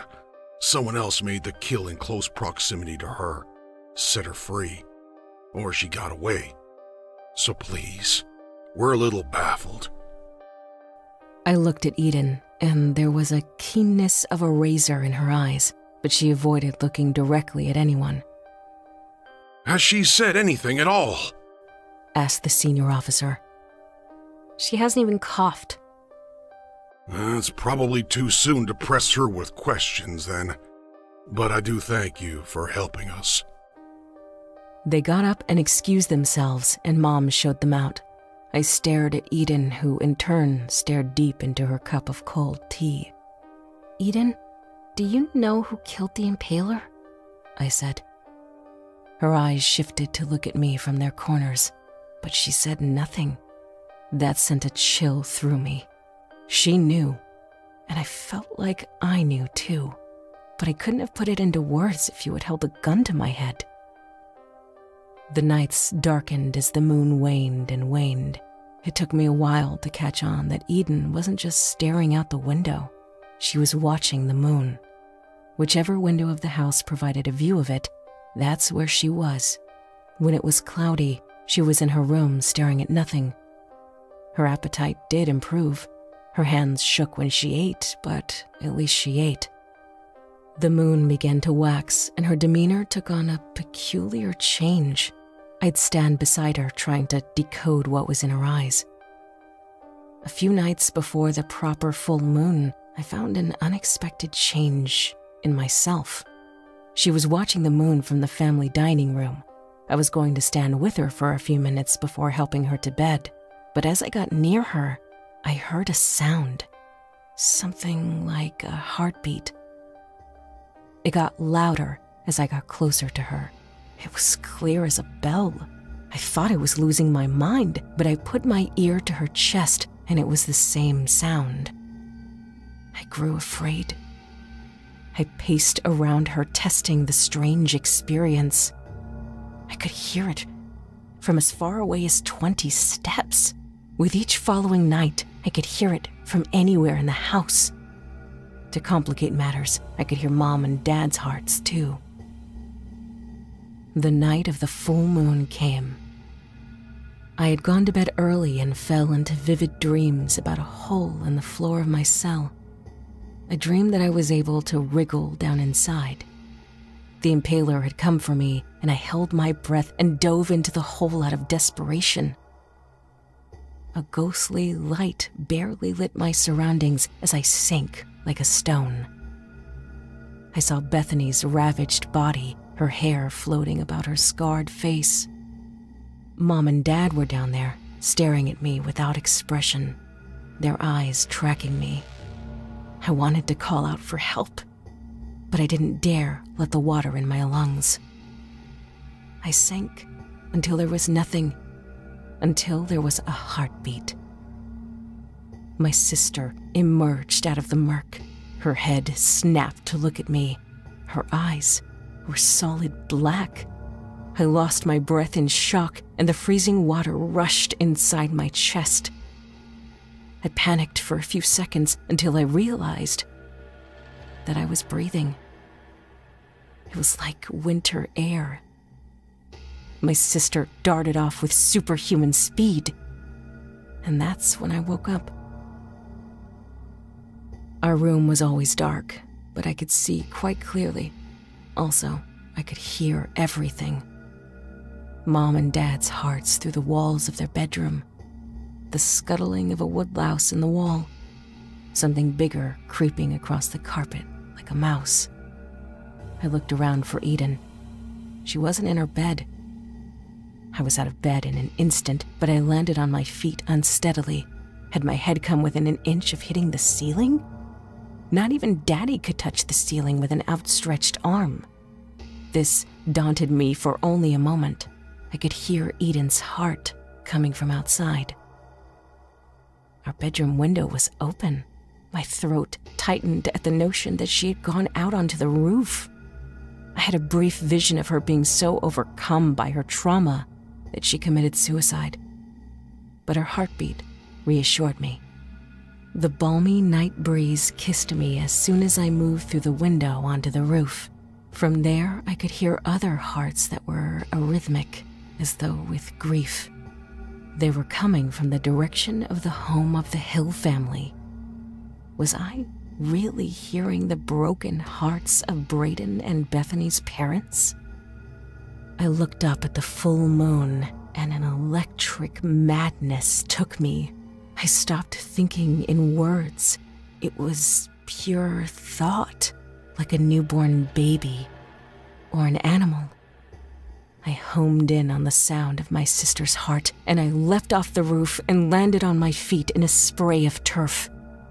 I didn't even stop to contemplate such insanity. I sprinted off at the speed of shadow, barely feeling the ground beneath me. The moon's glow was like silver sunlight all around me. Trees passed by in a smudged blur.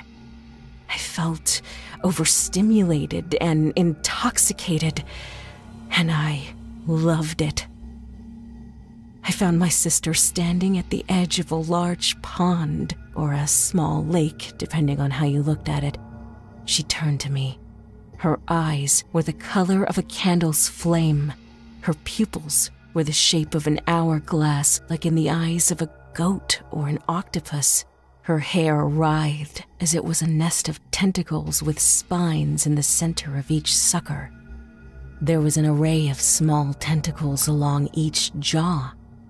Gills flared on the sides of her neck. Before I could cry out, my own reflection in the water caught my attention. I had no business being afraid of Eden's appearance because I looked just like her. Worse, actually. I had several pairs of eyes that blinked independently of each other. They widened my field of view so that I could even see the tips of my ears. Small clusters of tentacles and, I guess, sensory organs bristled along the length of my arms. My mind would have broken if it weren't for what I heard next.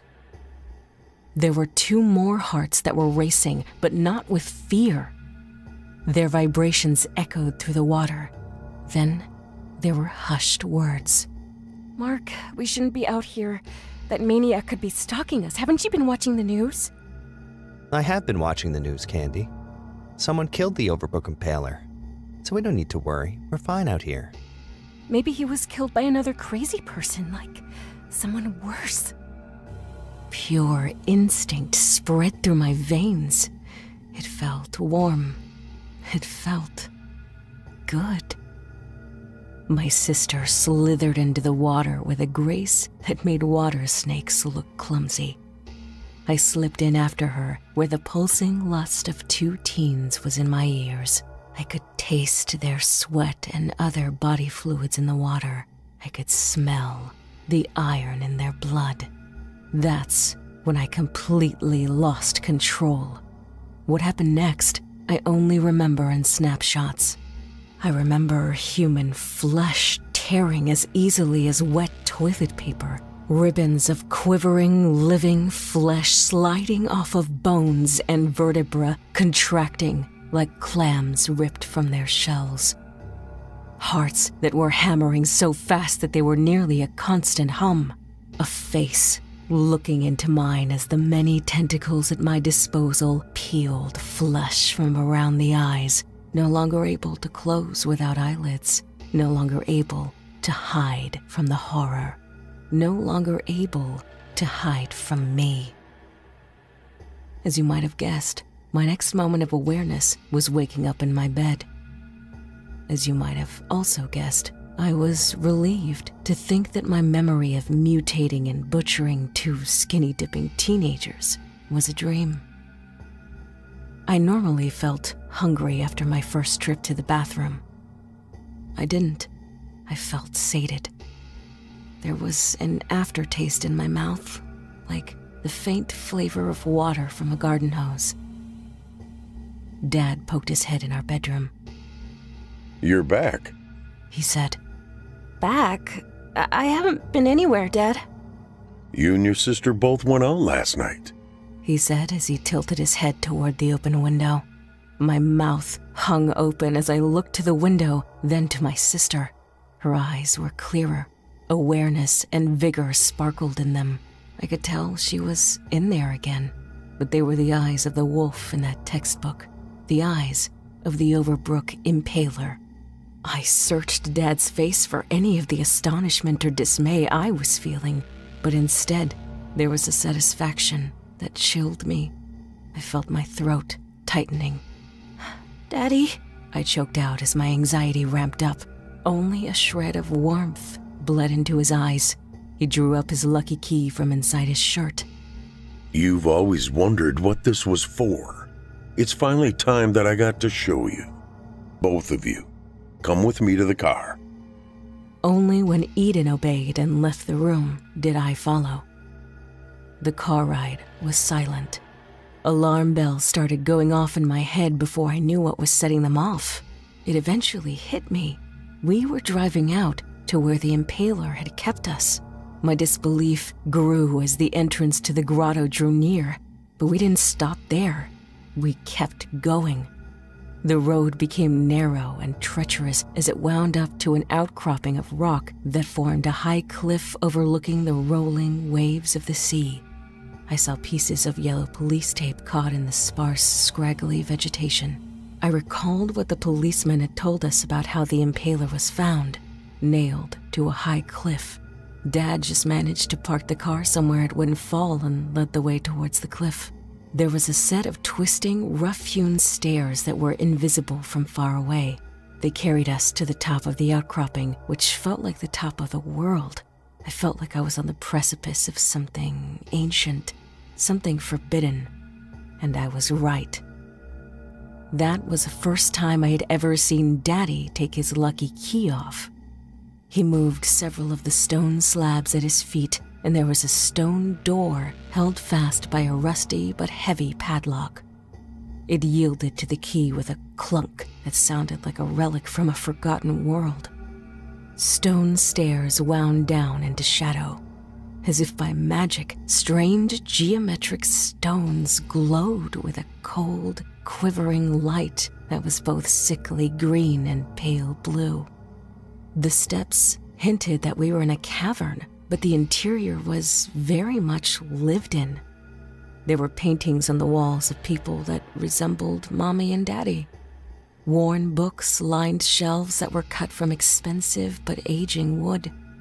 There were also scrolls. Their handles were made of something gleaming white and knobby. More lights were winging on. They resembled those weird-shaped dice that I had seen people use to play Dungeons and Dragons. We stopped inside some sort of great dome carved inside the rock. There was a great mass of shadow that resisted the lights, but once enough of them were shining, I saw that the shadow was something carved out of the blackest rock I had ever seen.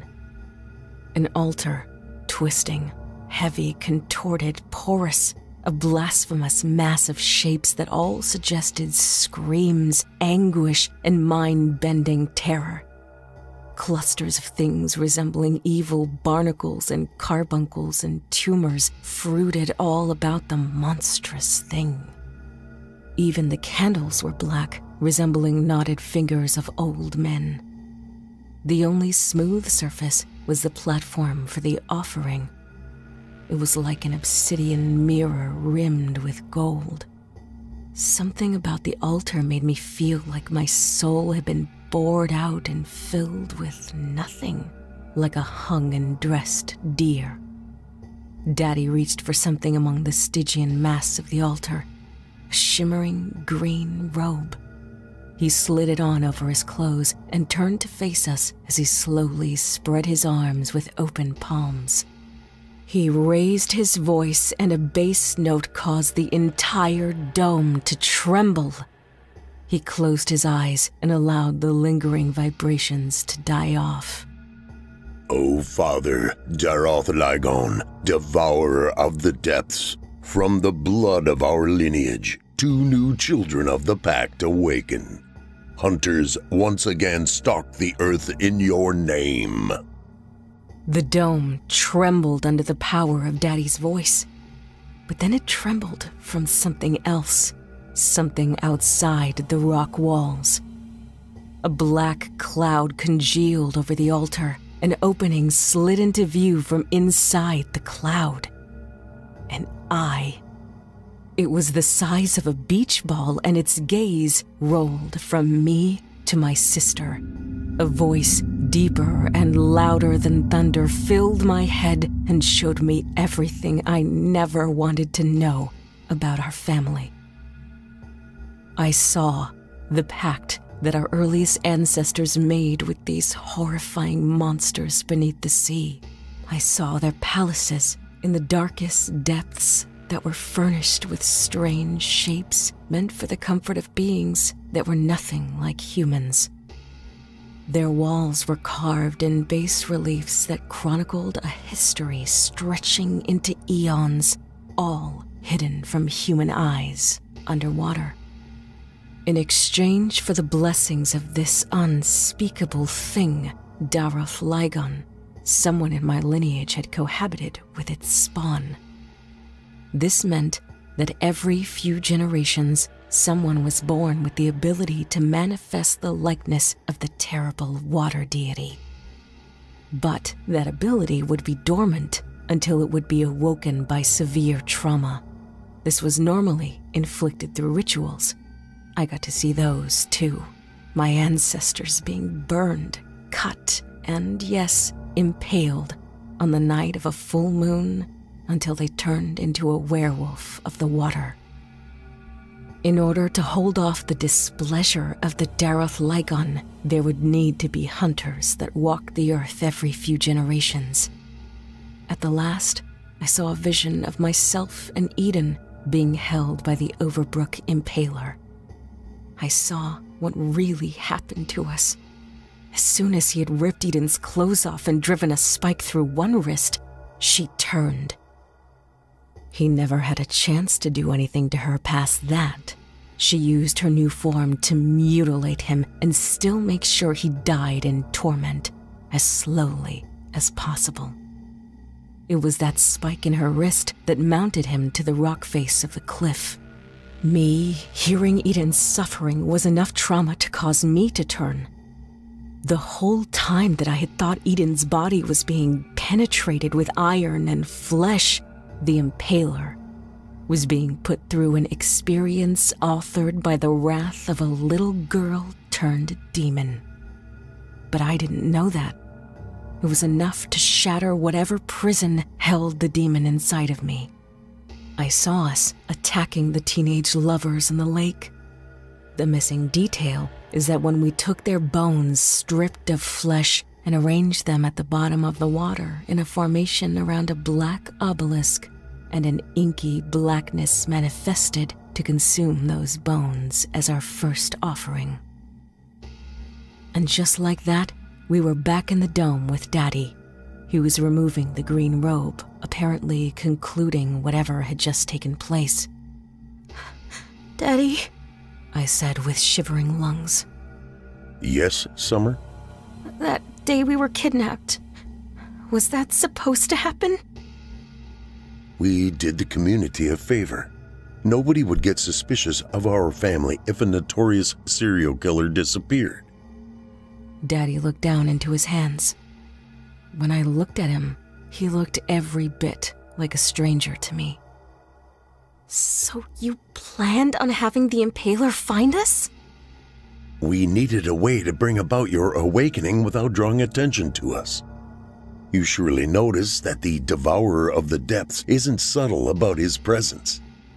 The old awakening rituals are terribly cruel and drawn out. My voice was becoming shrill. I can't believe this! What about Brayden and Bethany? Your mother tried to discourage them, but it wouldn't have been like us to refuse them. and that's a crumb that police could have picked up on. You served us and our friends on a plate to the Impaler. Fresh victims for the worst killer ever. But you're not victims. You're hunters. And those were the words that froze me inside out. Daddy had the eyes of a wolf. After the trauma of being prey, I turned around to find that I was a predator. Brayden and Bethany were definitely prey, but like a true predator, Daddy didn't care. Mom didn't care. I was appalled at the idea of transforming into a bloodthirsty monster every full moon to butcher, devour, and make an offering to something evil. But I did. I didn't have a choice. I was a werewolf. Or a werefish? Were-thing. I was a predator, and I had to obey my nature. Every full moon, I got to pour out my hunger and undiluted rage on people that I probably saw at the grocery store. A few, I'm sure, were in my school. Months later, the news was talking about another serial killer on the loose in Overbrook, one that was trying to outdo the Impaler.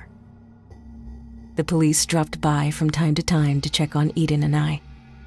Sometimes they asked if we might know anything, but they never suspected that they were chatting with the predators of Overbrook.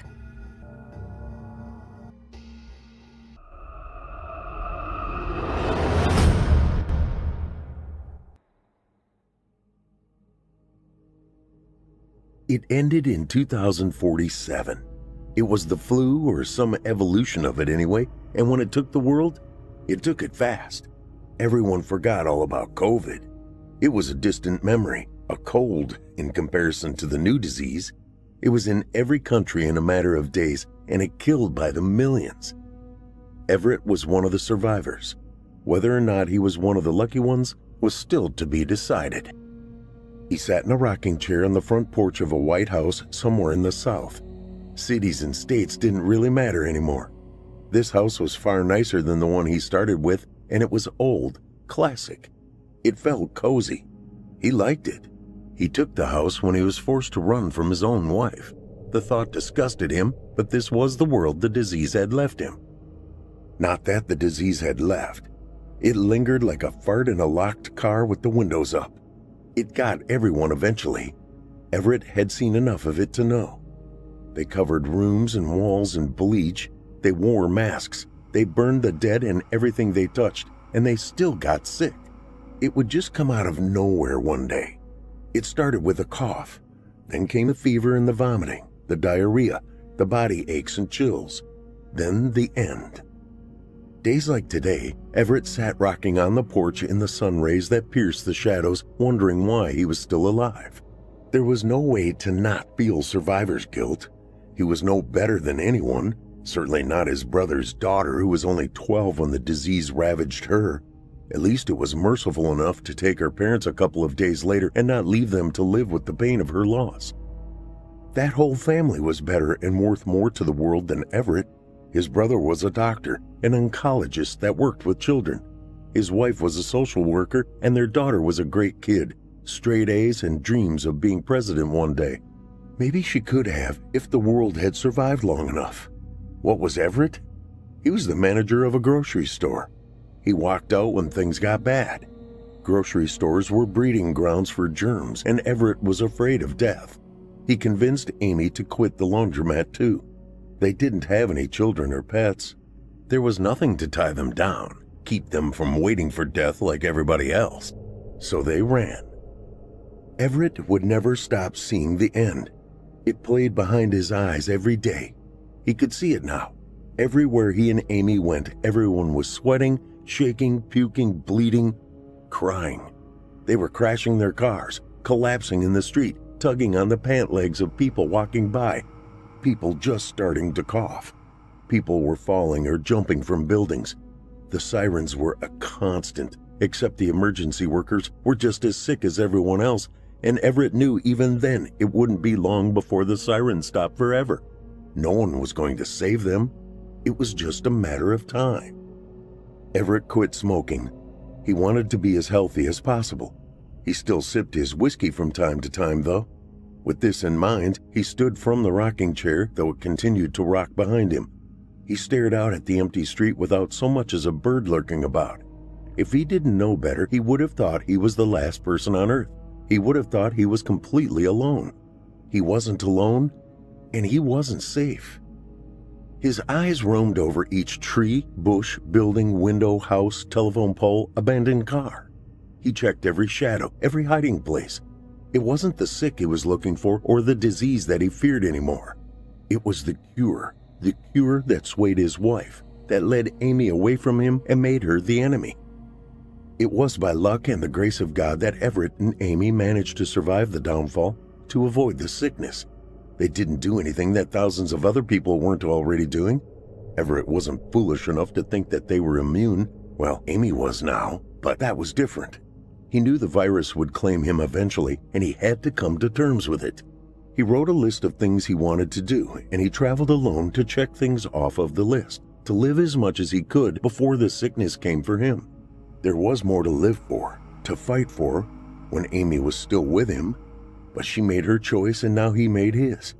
He was alone in a world where no one outlived the virus, and he was going to enjoy it the best he could until his death, a death he was prepared for. Death was a surefire thing in the new world when the cure was just as deadly as the sickness. Everett snarled in bitterness and entered the house, closing and locking the door behind him. He walked to the kitchen to fetch his whiskey and sneezed on the way, a reminder that even during the apocalypse you need to dust. When he got to the kitchen counter and seized the bottle with his right hand, he froze. He could hear the padding of pawed feet traipsing through the hall behind him. "I knew you'd come eventually," he said without turning around. Instead, he reached up and opened the cabinet above the sink, retrieving a tumbler. He took it down and twisted the cap off the whiskey. A voice spoke from behind him. "How could I not come, Everett? You're my husband." "I was once," he said, pouring the whiskey into the glass. "I don't remember getting divorced." Everett sighed. He picked up his glass and turned around, taking a sip. Amy stood in the doorway, naked and as fit as she was on their honeymoon almost 20 years ago, but Everett felt no lust at the sight of her. "There are no courts anymore, Amy, no lawyers, or I'd be happy to serve you papers." His wife, or what used to be his wife, frowned her disappointment. "It doesn't have to be this way, Everett. I still love you. We were lucky enough to make it through the end. We can keep going. We can still have forever." Everett sipped from the amber liquid in his glass. "No, we can't. For starters, you're a damned monster. Second, you don't have forever any more than I do. You're fooling yourself. The sickness can't get you, but it will get everyone else, me included, and then you and all your new friends will die of starvation." Amy frowned again. She took a step forward, prepared to round the kitchen island and close the distance. Everett held his glass out towards her. Liquid splashed over the side. "Don't." Amy sighed. Her naked shoulders slumped. She shook her head. "Don't you get it, Everett? If you don't come with me, if you don't join us, the others will come for you. You're right, okay? Food is dwindling. I can't keep them away from you forever. If they get hungry enough..." Everett scoffed. He downed the rest of his glass and turned his back to Amy to refill it. "I'm not like you, Amy. I still can't believe that you are like you. It sickens my stomach. I will not choose murder over death. You're a monster. Your new family are all monsters, and I do not consider joining them a better option. Now kindly get the hell out of my house." Out of the corner of his eye, he could see her reach out to him and then redraw her hand. His heart was pounding. He was so angry with her, so betrayed by her, but he could also feel the sadness that emanated from her. It was real, genuine. She was being truthful when she said, "I want you to live." There was a moment where they stood there in silence. She was probably waiting for him to respond, but he had nothing to say. Eventually, she gave up and turned away. She dropped to all fours and scurried into the hallway. He cringed with disgust at the sound of her bone-breaking transformation. Everett didn't look into the hall. He focused on his drink and gave her time to leave however the hell she had come in. Then he placed the empty tumbler on the counter and cursed. In the new world, a man couldn't even get sick and die in peace. Everett knew that if Amy found him, the rest of her pack weren't far behind. He hadn't seen many people in his travels lately, which meant either they hadn't seen many people either and were hungry, or there were no people because they had already been consumed. Either way, Everett needed to move, and he was pissed because he liked this house. A lot. He hurried around, stuffing essentials in his backpack. As he did, he thought about the day they had found out about the cure. Wolves didn't get sick.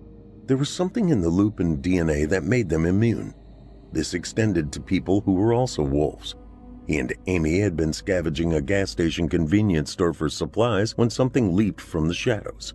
Amy had screamed from 2 aisles over. Everett looked up just in time to see the thing hurl itself through the air. He had a .45 caliber that had helped them get this far, and he drew it from his jacket. He heard the crash and winced. When he came around the corner, the wolf had Amy pinned beneath it, drool spilling from its huge jaws to coat her face. She was crying and trying to turn away. Everett stepped carefully, doing his best to not make a sound. He stepped on an empty foil bag of chips and it crunched loudly under his foot. The beast turned away from Amy to look at him, but Everett was already close enough. He put the gun to the creature's head, thinking they were going to have meals for days by the size of it. Then something happened. The wolf started contorting and shifting. Its bones were snapping and popping, its flesh stretching and changing, its hair receding. Everett was so horrified and in awe of what was happening that he failed to pull the trigger, and in little more than a moment, there was a young man, maybe in his mid-20s, staring into the gun with fearful eyes. "Please, don't," the stranger choked. Everett couldn't find his voice to respond. His wife had been attacked by a hungry wolf, and now she was being straddled by a naked young man who looked upon Everett with terror filling his azure eyes. Everett's own gaze moved from the strange naked man to Amy. She was frozen by shock, staring wide-eyed at the young man that still had her pinned, her mouth agape. She was trembling. Everett hadn't seen her that frightened since the end had happened, and it bothered him. He cocked the gun, and the young man gasped. "Please, I'm sorry," he offered, slowly raising a hand, palm out.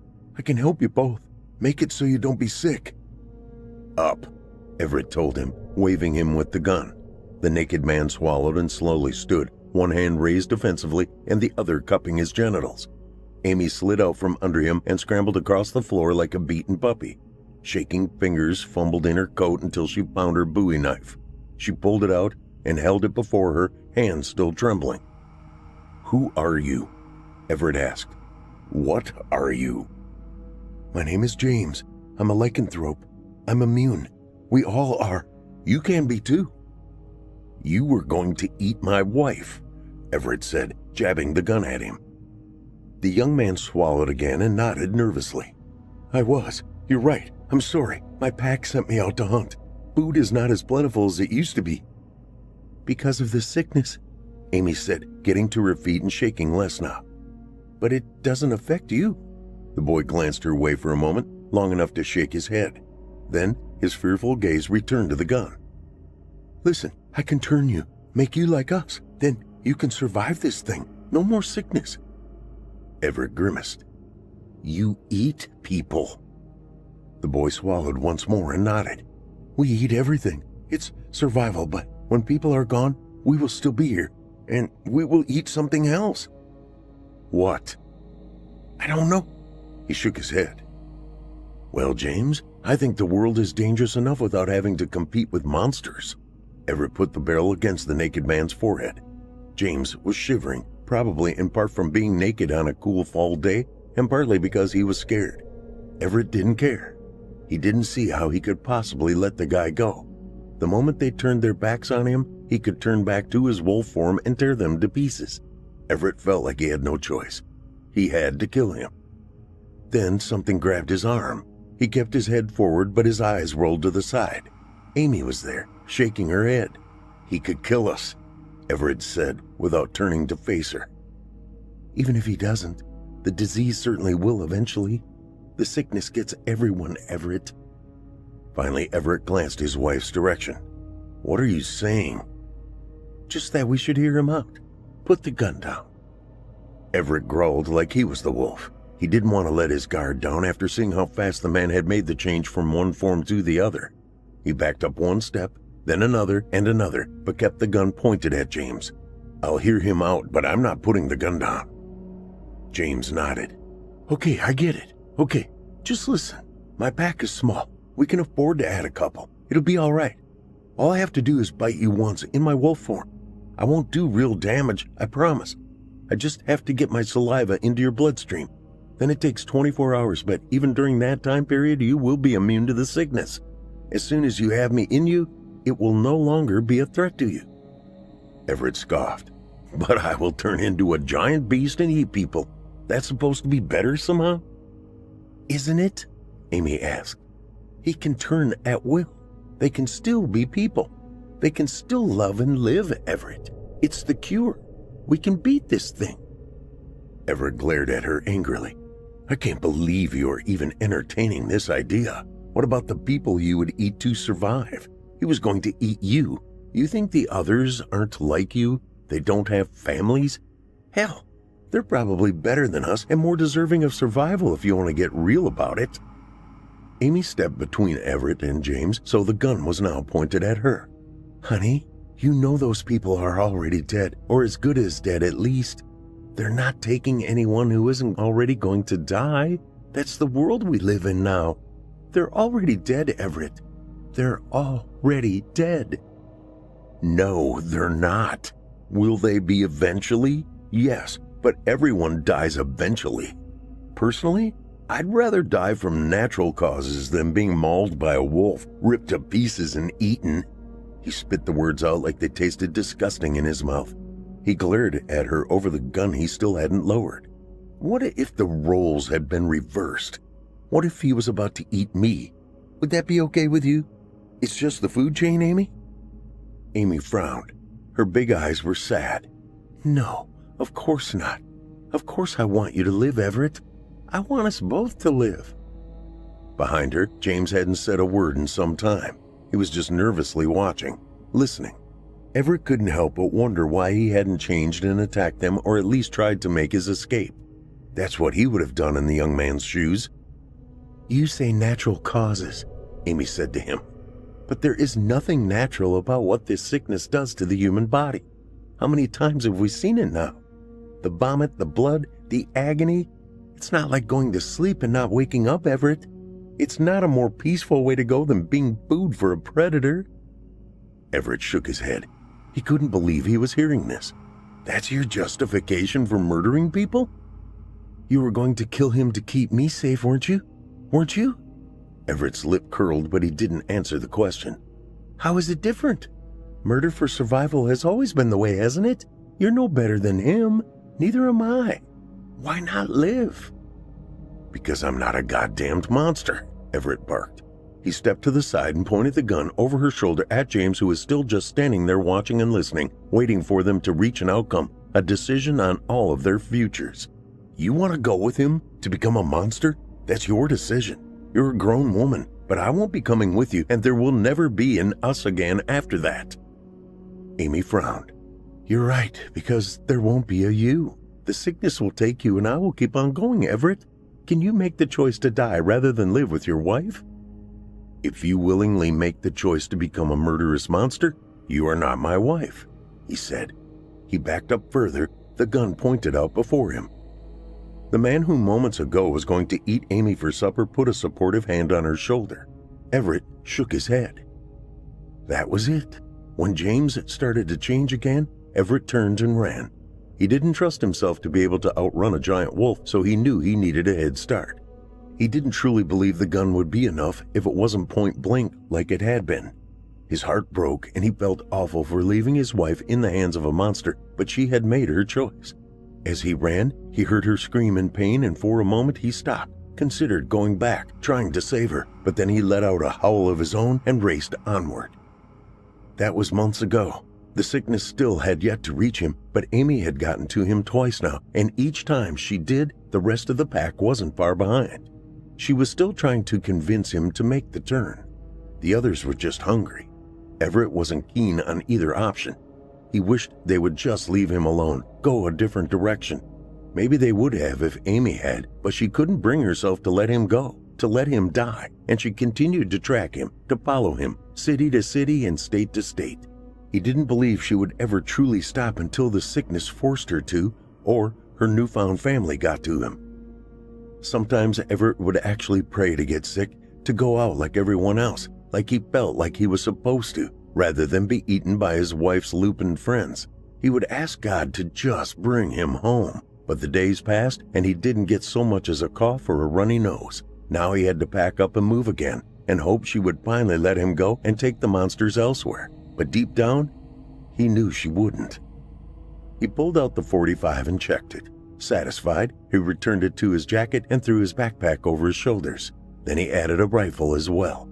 If it came down to it, he would shoot the wolves to save himself and whoever else was out there ready to become their next meal. They all looked the same in their wolf form, enormous and shaggy gray and white. There would be no way for him to know which one was Amy, and yet he knew that he would take the shot if he had to. He hated himself for it, but it didn't change the truth. As soon as Everett stepped back out onto the porch, he heard the howls cutting through the night. The wind picked up, and the empty rocking chair beside him started its back and forth movement. He bit his lip and did his best to choke down his fear. He had to get away from this area, and fast. He trotted down the steps to the walkway and hurried to the street. The rocking chair continued to sway and creak behind him. A look at the sky told him the moon was full. How fitting. He wished he could just drive out of here, but cars were useless. The roads were full of abandoned vehicles and wrecks, bones and toppled telephone poles, light poles, and mailboxes. He wouldn't make it a single block in a car before the wolves were on him, and he knew it. He had a motorbike in the last city he took residence in, but the gas station was out of gas, and it was too much of a liability to lug around when it couldn't go anywhere. Now he had the next best thing, or at least that's what he told himself. Everett looked both ways for threats and then reached under the open door of a truck on its side. There he retrieved the bicycle he hid. He turned it upright, hopped on, and pedaled like his life depended on it. The bike wasn't as fast as he would like, but it could weave around the obstructions in the road. A dog barked somewhere off in the distance and his heart jumped. Why couldn't she just let him go? He let her make her own choice. She could just extend him the same level of courtesy. The muscles in his legs burned, but he knew that he couldn't dare slow down. Not yet. The wolves were out there, and they were hungry. Maybe Amy was in deep enough with him now that she could say, no, not him, but Everett didn't want to bank on that. He kept his eyes on the road despite the rustles of movement to his left and his right, the snarls, barks, and howls that surrounded him. He was afraid, but he knew he couldn't afford to miss something and topple the bike. That would mean his death for sure. So his heart raced and his legs raced, and the wheels spun as Everett jerked the handles from side to side, slicing his way between wrecked cars and around what remained of the dead. He could hear the patter of paws nearby. He didn't want to look, but he couldn't help it. The paws banged on metal hard enough to dent it. Everett quickly glanced over and saw a wolf running parallel with him. It was bounding over the cars left in the road. Everett pedaled harder. His body ached and he wanted to scream. Then the road opened up and he was flying downhill. He chanced to look back and saw the wolf atop a car at the top of the hill just watching him as he careened away. Was it Amy just not wanting to let him go, or one of the others? He wished there was a way to tell. Everett turned his head back just in time to see the shopping cart on its side before him. He tugged right, but there wasn't enough time. His front tire caught the metal rungs and he flipped over, hitting the pavement hard. He groaned in pain, but immediately slid the rifle from his shoulder. He held it out before him and turned every which way. He couldn't see or hear anything. He looked up at the top of the hill he had come down, and the wolf was gone. Everett threw the rifle back over his shoulder and grabbed the bicycle, ignoring the pain in his bones and the torn skin on his knee and shin from the fall. He hopped on it and looked forward. Then he cussed. There was a wolf standing in the road before him. It was enormous. Everett kept his eyes on the creature and slowly slid the rifle back off his shoulder. As he did, the wolf stood on its haunches and started to contort and change. Everett wanted to look away from the shifting bones and stretching flesh, but he knew it was too dangerous to let his guard down. Instead, He stared down the rifle sight at what ended up being his wife's naked form. He cussed loudly again and snapped, "Let me go! Don't you see you're leading them right to me? If they eat me, it will be because of you." "You will die without me, Everett. Please stop running," she said, stepping forward. Everett pulled the bolt on the rifle and pointed it at her, forcing her to stop. "I'm going to die because of you," he snarled. "You want to save me? Lead them away. Take your friends in a different direction. Let me go." Amy frowned. She eyed the gun and chanced to step forward anyway. Everett jammed it at her. "Don't make me," he said, and she stopped moving. Her frown deepened. "If I let you go, you die for sure, Everett. It hasn't gotten you yet, but the sickness will come for you eventually. I have the cure. You don't even have to be with me if you don't want to. I just want you to live." The quiet night was disrupted by a bellowing howl in the distance. Everett twitched. His hands tensed on the rifle. "You don't just want me to live. You want me to live by your rules, to live as a monster. I won't. Now get out of the way and stop following me." "Please don't do this, Everett." "Move." "It's not too late." "Move." Amy sighed and stepped to the side. Everett threw the rifle over his shoulder and pedaled the bike by her. As he did, he could hear her bones snapping, and he grit his teeth and pedaled harder. He pushed his body to its limits and rode throughout the night. He didn't see Amy again, but he didn't believe that she was gone either.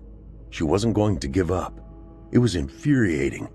When he couldn't take any more and he had to stop, he hopped off the bike and walked it to the side of a tall yellow house surrounded by thick oaks.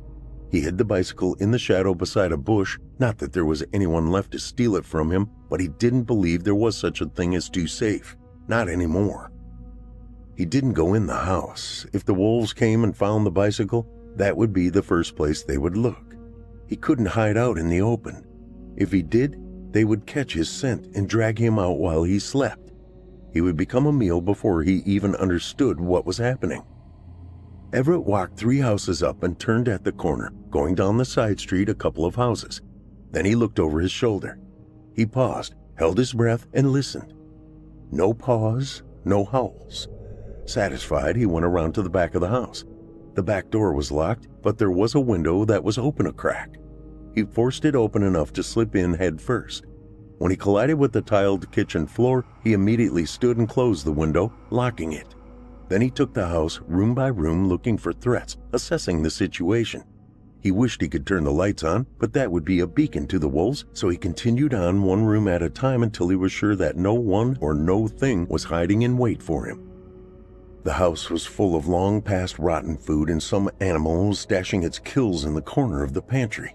It smelled terrible, but Everett didn't clean it. He hoped the odor would mask his own scent and throw off the wolves if they came looking. He just wanted to stay the night, to rest, and then get on the move again at first light. He went upstairs where the rot wasn't as strong and found a skeleton in one of the beds. There wasn't much left of whoever they had been, but he was sure the sickness that had taken them was probably lingering, so he went to the bathroom and laid in the tub. He closed the curtain just in case, and before long he was asleep. Everett dreamed of a time when things were much different. He saw himself in a fine tailored suit, burgundy, dancing with Amy, who looked exquisite in a ball gown. They were smiling at each other, thinking this was going to be their world forever, totally unaware of what was coming. It was his brother's wedding, his brother who was long gone now, resting in peace with his bride and their daughter. At least he hoped they were at peace. The living world certainly wasn't. When he awoke, the sun was bright enough to blind him even through the shower curtain that extended past the side of the tub. Everett groaned. He stood, but it took him a moment. His back screamed at him. His legs were still sore from all the pedaling, and his neck was stiff from sleeping in the hard bathtub. He stretched and rubbed at his face. Everett tried the sink and sighed with relief when water came out of the faucet. He used his hands as a cup and splashed it over his face. Then he drank several handfuls. He opened his backpack and got out his toothbrush and toothpaste. A dental infection could be a death sentence now, so he did his best to take care of them. When he was done, he sat at the top of the stairs and looked at his list. He didn't know how much longer he could avoid the wolves and their gigantic canines, so he figured he should try to cross something off of it if he could. The end could come for him any day, any moment. He perused the paper and crossed something off he had done the other day. Then he searched for something he could do now, something reasonable. He wasn't even sure what town or city he was in. He couldn't very well plan to see a tourist attraction. Everett smiled when he saw Ice Cream Shop. He wanted to go behind the counter like he worked there and make himself some ice cream. He could probably do that if the freezer still had power and the ice cream wasn't liquid. What was the worst that could happen? It would make him sick? He laughed to himself. Then he nodded, folded the paper, and put it away. He was going to ride a few towns over to put some more distance between him and the pack, and then he was going to find an ice cream shop.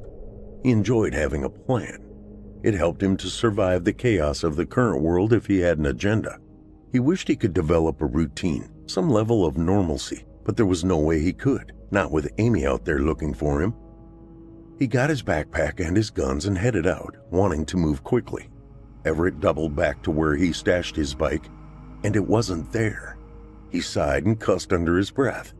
Had another human found it, or was it one of the wolves? He hoped someone used it to get away, to survive, and it wasn't just trash to keep him around for dinner. Everett kicked the nearby tree and headed off on foot. He jogged as long as he could and walked when he ran out of breath or his muscles burned and begged for a break.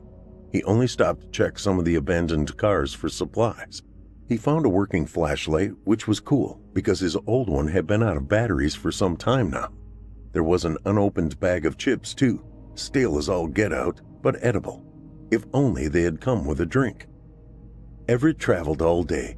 He hated stopping, knowing that the wolves were on his tail. He wanted to go as far as his body would let him. Just the same, being out at night, especially on foot, sent his nerves haywire. There were too many shadows, too many obstacles. He felt like prey, and he hated it. Once the darkness fell over the road like a blanket, he decided he had to find shelter again. Maybe tomorrow he would find that ice cream shop. Everett climbed on top of a work van and surveyed the area. It was pretty open, and that drew a frown from him. At the top of the hill was a gas station. It was well lit, so that was a good sign. The area still had power, or maybe the gas station had a backup generator that hadn't burned out yet. He wouldn't know until he got there. Maybe he could see more from there and find a safe place to hide out until sunrise. He hadn't seen or heard any sign of the wolves all day. He didn't know if that was a good or bad thing. Time would tell, he was sure. Everett stayed low and hurried up the hill between the broken cars. He couldn't help but stop when he saw the horse carcass. It hadn't fallen to the sickness. It hadn't died when the world did. It was still warm, opened up like a Ziploc bag, its contents removed completely. Its eyes were frozen wild with fear. Suddenly the quiet of the night really bothered him. He hadn't heard the wolves because they were hunting. Hopefully the horse filled their bellies for the time being. Everett needed to hide somewhere, and fast. He stood from the horse and his eyes danced over all the details of the nighttime street. He saw nothing but the broken relics of a dead world. He knew there was more out there, though. The wolves couldn't be far, or the horse wouldn't have still been warm. Everett grimaced and then hurried up towards the gas station. He reached the front door and paused to look over his shoulder. He could swear he could hear the soft footfalls of graceful paws, but if he did, his eyes couldn't show him where. With a deep breath, he yanked the door open and went in. A bell jingled when he entered and he cringed, drawing in on himself. Instinctively, his hand went to the rifle on his shoulder. He slipped it off and held it, prepared to use it if he had to. He took a few steps in, and that's when he saw the bicycle. His bicycle. It was at the back of the middle aisle, upside down, rear wheels spinning. Everett tensed. He held tightly to the rifle and approached slowly. He was holding his breath. When he got to the bicycle, he saw a man lying next to it. He looked a lot like the horse, cracked open like a lobster dinner. There was a snarling wolf the size of a man hungrily gnawing at the inside of him, and another tearing into the meat of his thigh, shaking its head side to side in order to rip the meat from the bone. Everett aimed the rifle and silently prayed they wouldn't notice him. Then an enormous paw struck the rifle's barrel, knocking it sideways out of his hands. He watched in horror as it flew across the back aisle, hit the floor, and slid across the tiles. Everett gasped. He looked over at the wolf that had disarmed him. It was standing on its hind legs like a human and staring over its bloody muzzle at him, looking directly into his eyes. "Amy?" he questioned. The lips pulled back in a snarl to show the yellow razor-sharp teeth in full. Everett dove forward and hit the ground with a shoulder roll. He glanced back and saw the wolf still standing there, staring his way and growling at him. His eyes found the others, eating the man who had stolen his bicycle. They glanced up from their meal to make eye contact with him, but then returned to their food, chewing and slurping loudly, snorting as they breathed from their noses so they could keep eating. Everett scrambled to his feet. He ran for the counter. The wolf that had knocked away his rifle stepped over the dead man's legs and walked after him. It didn't drop back to all fours. It continued on like it thought it was human. It wasn't. Not anymore. Everett reached in his jacket and found the .45. He pulled it free as he rounded the counter. Behind the counter was another body, this one wearing a gas station uniform. Everett wondered if the woman had stolen the clothes to have a clean outfit or if she had actually continued showing up to work long after the end of the world. Maybe she just didn't know what else to do. He would understand if that was the case. Everett supposed it didn't matter now. She was nothing but an empty shell, her ripped throat dragged across the floor. Everett noticed the keys in her hand, and his eyes roamed until they located the office door. It wasn't Barr. He glanced back at the wolf that had been following him, and it was gone. Where the hell did it go? The .45 in one hand, he grabbed at the key with his other. The woman's dead hand held them firmly. Everett gritted his teeth and tugged harder, but he couldn't get them free. He looked over his shoulder and saw that the other wolves had finished with their meal and they were stalking his way, low to the ground and creeping silently. Everett cussed. He went from holding his breath to breathing rapidly in a panic. He tugged at the keys to no avail. Then he shoved the .45 in the direction of the skulking wolves and pulled the trigger twice. The boom jerked his arm and sent pain lancing through his shoulder, but it was enough to make the wolves jump away and dart across the store to find safety. It was the last thing he wanted to do, but Everett knew he needed to use two hands to pry the keys from the rigor mortis of the dead girl. He shoved the .45 back into his jacket and, ignoring the pain in his shoulder, gripped the key ring with both hands. He pulled with all his might and heard snarling behind him. His heart raced and his breath quickened, but he didn't look back. He couldn't. Everett pulled at the keys. Behind him, he could hear the clack of long lupin nails slapping tiles. Then the keys came free and he bolted forward. Only when he reached the door did he look back. The wolf had its front low and its back high, like it was prepared to leap. It was snarling ferociously, spittle hanging like threads from its black gums. Everett twisted the first key in the knob and it turned. Luck was on his side again. He looked over and saw the wolf leap. Then he shoved his body into the door and it opened inward. He fell through just as he saw the giant wolf land where he had just been standing. Everett slammed the door shut and the wolf banged against the other side. Everett reached up and twisted the lock. Then he scrambled backwards on all fours until his back hit an obstacle and stopped him. He pulled the .45 back out of his pocket and pointed it at the door. Then things went quiet. Everett remained there listening and waiting. He was breathing hard.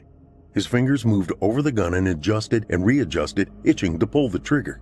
Still, the silence remained. He couldn't stand it anymore and he got to his feet. Slowly, Everett approached the door. He looked through the small window in its center and saw the remains of the bodies being dragged away by the muzzles of the wolves. A moment later, he heard the bell of the front door. Everett supposed it was time to feed the rest of the pack. He thought of Amy beating on these people's organs, tearing at their flesh, and his stomach twisted in knots. He wanted to vomit. Instead, he turned from the door and worked to find the light switch. Everett took in the room for the first time and saw that the dead woman had been living here. There was a sleeping bag and a pillow, food remnants, and piles of uniforms. Everett sighed. He didn't like being locked in there with the wolves knowing it, but he didn't see any better options. It was late and dark, and leaving would be a death sentence for sure. On the other hand, he had no idea if the dead woman had been sick, and the idea of being in a tiny room with all her personal belongings didn't sit well with him either. Of course, he reminded himself that if it came between the wolves and the sickness, he had already made his choice. Sighing, Everett made himself comfortable on the sleeping bag. He kept his eyes on the door and his hand on the gun. He sat and watched and listened for what felt like forever, but he knew there was no way he could sleep. Not this night. When his stomach yelled at him, he dug through his backpack and frowned at how little he had left. He dug through the dead woman's food stores and found an unopened can of processed spaghetti rings.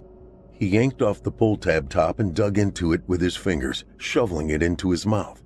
He closed his eyes and moaned with delight, laughing in between bites at how good something so bad could be in the right moment. It's the little things, he thought. Satisfied and feeling like the wolves might be satisfied with their own meal enough to leave him alone for the night, Everett laid down.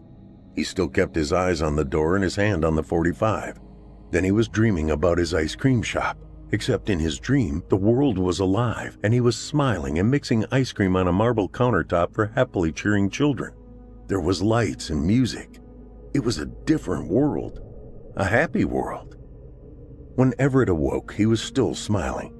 He wondered if the world would ever be like that again. Would it fix itself and start over anew, or was it really just over forever? He knew he wouldn't live long enough to find out the answer, and his smile fell away. That's when he noticed that the door was open. Everett felt a surge of panic. He gasped and scrambled into a sitting position. When he moved, he felt a twinge of sharp pain in his shoulder. He reached over and touched it, and he could feel the wound. What had happened? He drew his hand back and looked at the blood on his fingers. His eyes nervously scanned the darkness. "Who's there? Where are you?" he shouted into the void. Everett could hear the sounds of snapping bones behind him. He gasped and lunged forward, spinning around. When he righted himself, Amy was there, looking at him with sadness in her gaze. Even in her human form, blood still lined her lips and chin. "What did you do?" Everett asked quietly, then again with more power to his voice. "What did you do?" "I'm sorry," she said, and she sounded like she meant it. She frowned. "I had no choice. They weren't going to wait any longer. Everett, they are coming for you, so I had to come first. There was no other way. Please forgive me. I'm sorry, but I couldn't let you die. I just couldn't." Everett slowly shook his head. "It wasn't your choice to make," he said. "You made your choice, and I made mine. Why couldn't you just respect that?" "Because I love you. What was I supposed to do? Why are you so damned stubborn? I had a chance to save you. I had to take it." Everett was breathing hard, trembling. He could already feel the effect of her bite. Time was running out. He would be a monster soon. He swallowed hard and raised the .45. "Now I have to save myself," he said, putting the gun to the side of his head and pressing it to his temple. "No, Everett, don't," Amy commanded. Then he squeezed his eyes shut and pulled the trigger. There was a dull click. No blast. He was still there, still alive. His arm fell to the floor at his side, still holding the empty gun. Everett coughed and he couldn't help but laugh. He finally got it, and it wouldn't matter in a moment once he was fully looping. He looked down at the gun and tears filled his eyes. "I'm so sorry," Amy said to him. I knew you would. I took them first. I had to." Everett looked up and met her eyes then. He glared through the wetness and growled, "You didn't have to," he said angrily. Then he felt his bones start to break, and he screamed. "I found your list," she said to him soothingly. "You can do all those things now. We can do them together." Everett screamed again. Then his scream changed into a howl.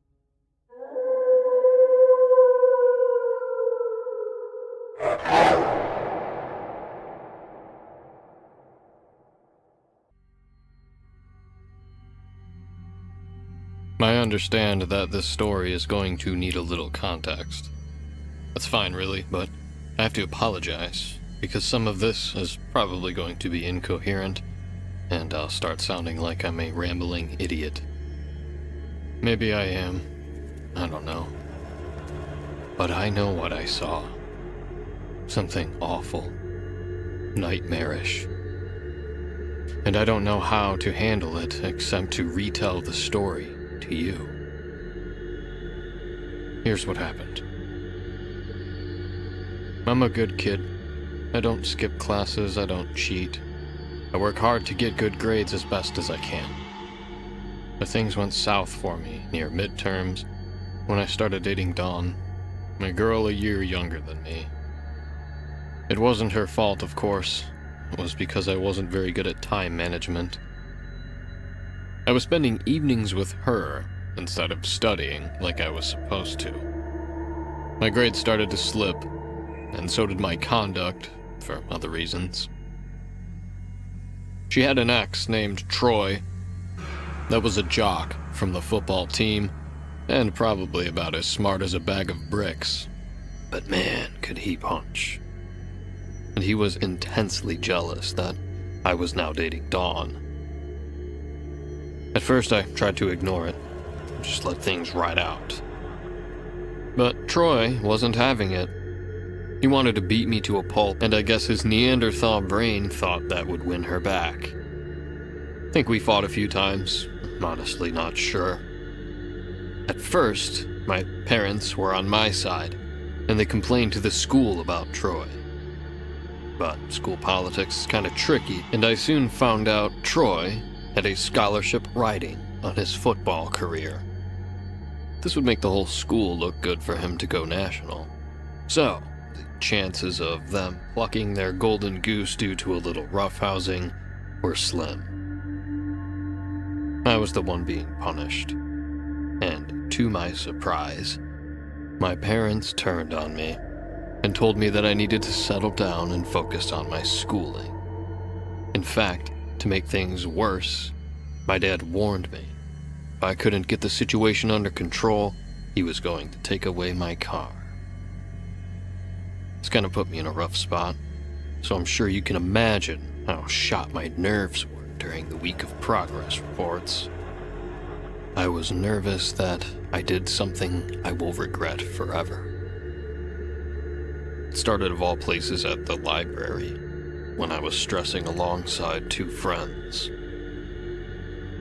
My buddy Carlos was yammering away about how he and his cousin Julio were going to break into the principal's office and hack the data to change their report before it was sent out. Julio's a master at this stuff, but he can't do it wirelessly. Firewall here is too strong, Carlos explained. Does he really think it can be changed? Pete, my best friend sitting next to me, asked. Oh yeah, that's why he got transferred to this campus. His old school was so mad they expelled him. I gave Carlos a skeptical look. That doesn't sound like a success.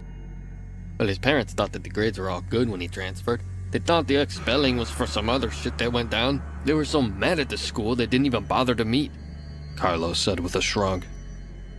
Something was fishy about the story, but I was still interested, especially if the tale of getting the grades changed was even remotely true.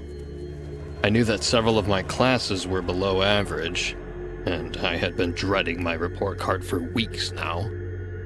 The hope to actually beat that, and my parents never knowing, was very tempting. When are you gonna do it? Pete asked. Carlos looked around the library conspicuously, as if we were being monitored, and whispered his answer. Come to my place tonight. We can hash out the details. I'm sure you can guess what was on my mind for the rest of the school day. I was going back and forth, trying to decide if I helped with the outrageous plan. I kept telling myself something was bound to go wrong, but then I reminded myself of my father's threats, and I knew they weren't empty. A lot was riding on the grades I got this semester. Troy was actually the one to convince me. Dawn and I were seeing each other one last time at the last bell. I feel guilty. A lot of this is because of me. I'm sorry. I've been a bad girlfriend, she said. No, don't say that. I think I just haven't figured out how to manage relationships in school properly. That's all, I told her. Then Troy came around the corner with his posse and pushed me against the wall. Figures. A loser like you wouldn't be able to handle her, he taunted. Dawn was telling him to stop, but I'm sure when he saw that I was still standing, his testosterone took over and he started throwing fists. A small ring of students surrounded us, and of all people to stop the fight, it was actually Mr. Ronnie, the school janitor.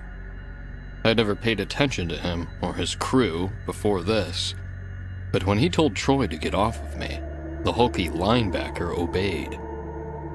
I thanked him for that, and Ronnie nodded and told me to get home to clean my wounds. I knew, though, if it had been any of the actual teachers, it would have been like signing my death warrant.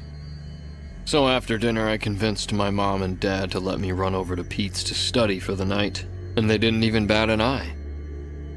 I knew why.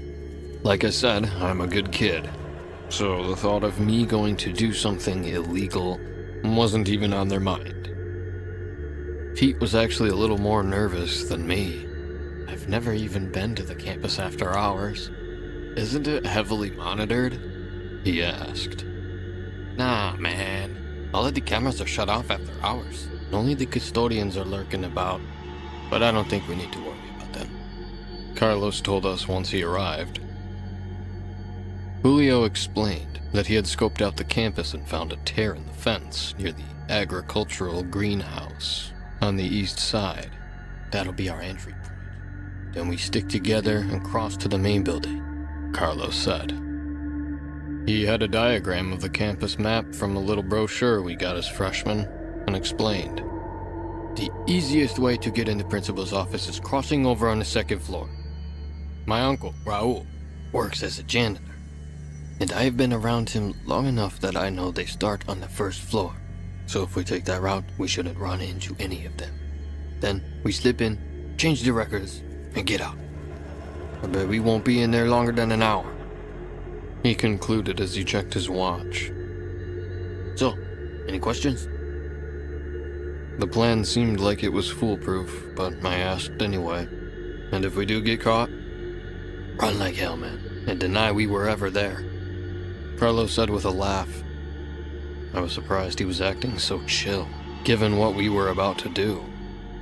But his attitude was definitely infectious. I felt that I could take on the world.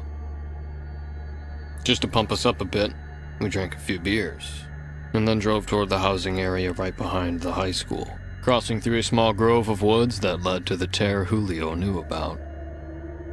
I stopped to take a piss in the grove and couldn't help but to notice small little piles of bones scattered all throughout the area. Do we have coyotes around here? I asked as I zipped up my fly. This whole area used to be forested until they built the school. Last year, I heard a girl say there was a wild boar on the football field, Carlos told us. You sure that wasn't Troy? Pete laughed.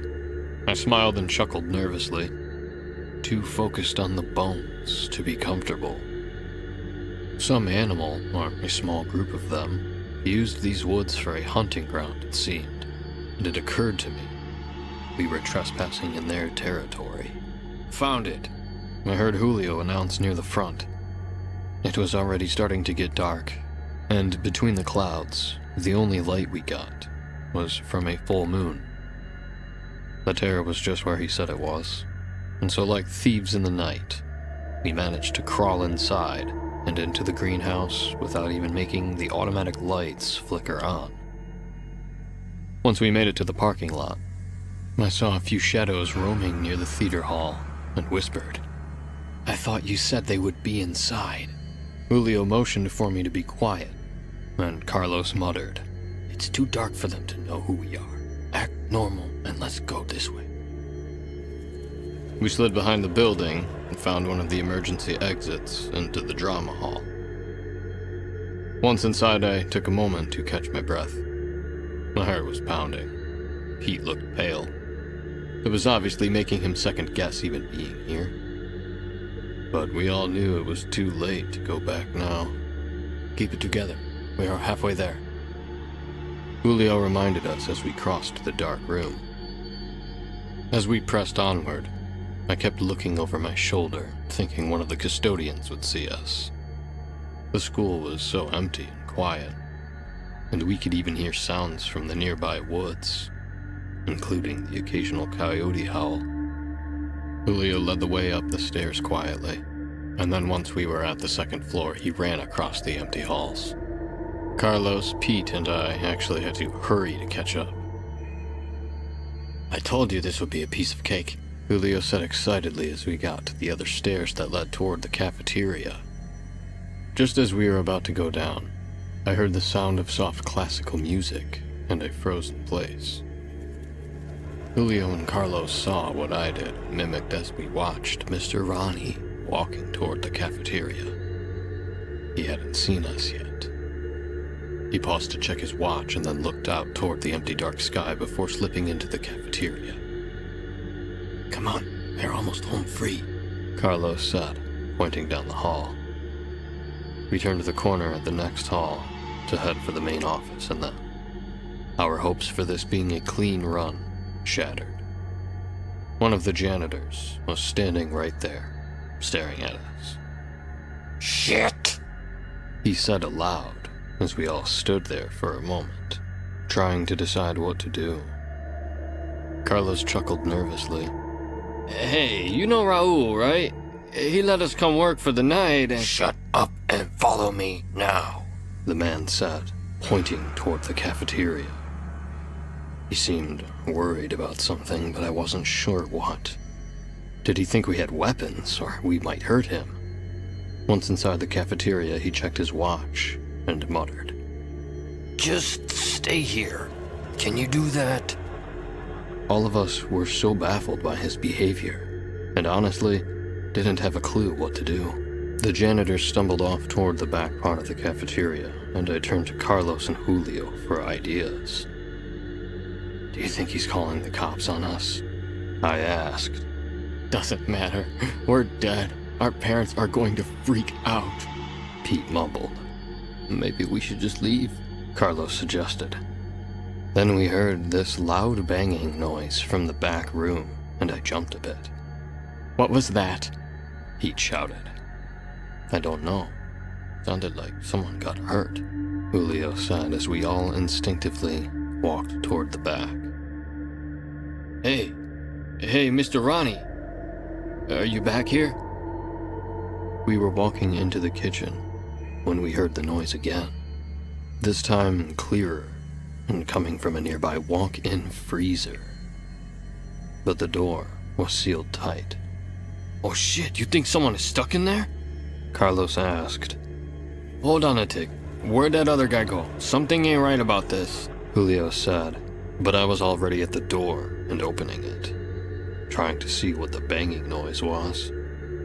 When I opened the door, I don't know what I was expecting to see, but what I got was the shock of my life. There were two large bipedal wolves in the freezer, both at least 10 feet tall, biting and clawing at one another in a mad frenzy.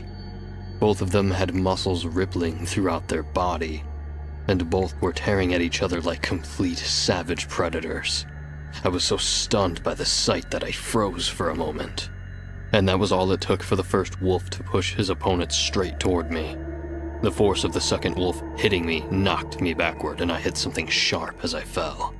Then I looked up and saw knives just barely dangling from a magnetic strip. I reacted this time in a heartbeat, and crawled away as the cutlery came crashing down, stabbing into the large wolf as I heard it shriek in pain. As I scrambled to get back on my feet and stand by my friends, the wolf that had won the fight stepped out of the freezer. Now at its full height, I could see that it was at least 14 to 15 feet tall standing up, and its eyes glowed paler than the moon itself. The wolf went over and snapped the neck of the second wolf, howling in triumph before glaring at us. Its massive fangs were dripping with saliva and blood. Holy shit, Pete said. I think that summed up our situation nicely. But to our surprise, the wolf didn't attack, instead focusing on the kill and eating it. We used the opportunity to run back to the main cafeteria. We didn't stop running until we got out of there and toward the main office, catching our breath at the nurse's station. Before long, though, we heard the sound of the creature as it began to move about the halls, tracking us. This can't be fucking real. The janitors are fucking werewolves? This is like goosebump shit, Carlos said frantically. Hey, puta, keep your voice down or that thing will hear us, Julio said as he glanced over the desk just a tad to see where the wolf was. I think it went the other way, he said, catching another breath. Good, so should we. I'm getting out of here, Pete declared. Wait, what about the report cards? Julio asked. My best friend shook his head and said, You're kidding, right? We just saw the freakiest shit in our lives and you're still worried about that damn grade? Pete, we've come this far. Carlos agreed. Pete shook his head dismissively. No, man, ain't worth it. What about you? He asked as he looked toward me. I was still trying to get my heart to calm down, but I didn't like the idea of splitting up. We have a better chance of getting out of here if we stay together, I told Pete, but he didn't want to hear it, so he just walked away. I almost followed him when Julio led the way to the main principal's office and I focused on the reason we were here. Slipping into the office, Julio activated the internet and started to test different passwords as Carlos and I kept watch. Every few minutes we could hear the gentle sound of steps, except we weren't sure if they were human or not. This is so damn fucked up. How many of the staff you think have changed? Carlos asked. I don't know, but I get the feeling they aren't trying to hurt anyone. Well, not intentionally anyway, I said. And what makes you think that, Sherlock? He scoffed. Mr. Ronnie must have locked himself in the freezer on purpose when he knew he was about to change, and I bet the other guy we met panicked and went there as well. We probably interrupted him from heading to whatever his designated spot was, I told him. Does that mean they won't hurt us now? Carlos asked. No, now that they're on the prowl, or at least one of them is. We have to stay alert. Hey you guys, I think I got it to work, Julio shouted excitedly. We turned toward him to see the progress he made, and at the same time a massive dark furry form jumped through the wall from behind Julio. The giant wolf's claws hit him straight in the back, and it almost seemed like what happened next was occurring in slow motion. Julio's forehead smashed into the computer, and the entire principal's desk came sliding towards Carlos and I, pinning us to the window. The wolf pulled Julio out of the computer screen and tossed him like a rag doll. We heard his bones break, and then his spine shatter as the wolf clawed at his back. The giant creature tore into his intestines like they were spaghetti. Frantically, Carlos and I pulled ourselves to the doors, pushing it open and then starting a blind run down the hall. Carlos was a little faster than me and led the way into one of the classrooms, slamming the door shut and telling me to bunker down. Both of us remained silent as we heard the werewolf howl out, and then it got quiet again. I think we need to stay here for now. Give me that desk, Carlos said. We used one of the students' desks to ram against the door, and then collapsed on the carpet, trying to comprehend how we were supposed to get out of here alive. For the next 10 minutes, neither of us said a word. I kept thinking I was hearing heavy breathing right outside the door, but honestly, it could have been my frantic imagination. Carlos was occasionally peeking out the door, and once he was sure the coast was clear, he waved for me to follow him. Gingerly, we snuck back toward the east side of the campus. The quiet halls freaked me out even more, now that I knew something was hunting us. We pushed through the main gymnasium where they had award ceremonies, and as we made it toward the other side, I froze, hearing something from behind the curtain. It sounded like a whimper of pain. I pushed the curtain back and held back a shout as I saw Pete laying there in a pool of his own blood, covered in deep scratches across his abdomen and face. He was somehow still alive, but I didn't think it could be for very long. We have to leave him, Carlos told me. Pete's eyes fluttered open when he heard us talk, and he began to sputter and beg out for our help, his hands flailing to grab at my pants. Please, something is happening to me, he mumbled. I looked straight in his eyes, wishing I could help.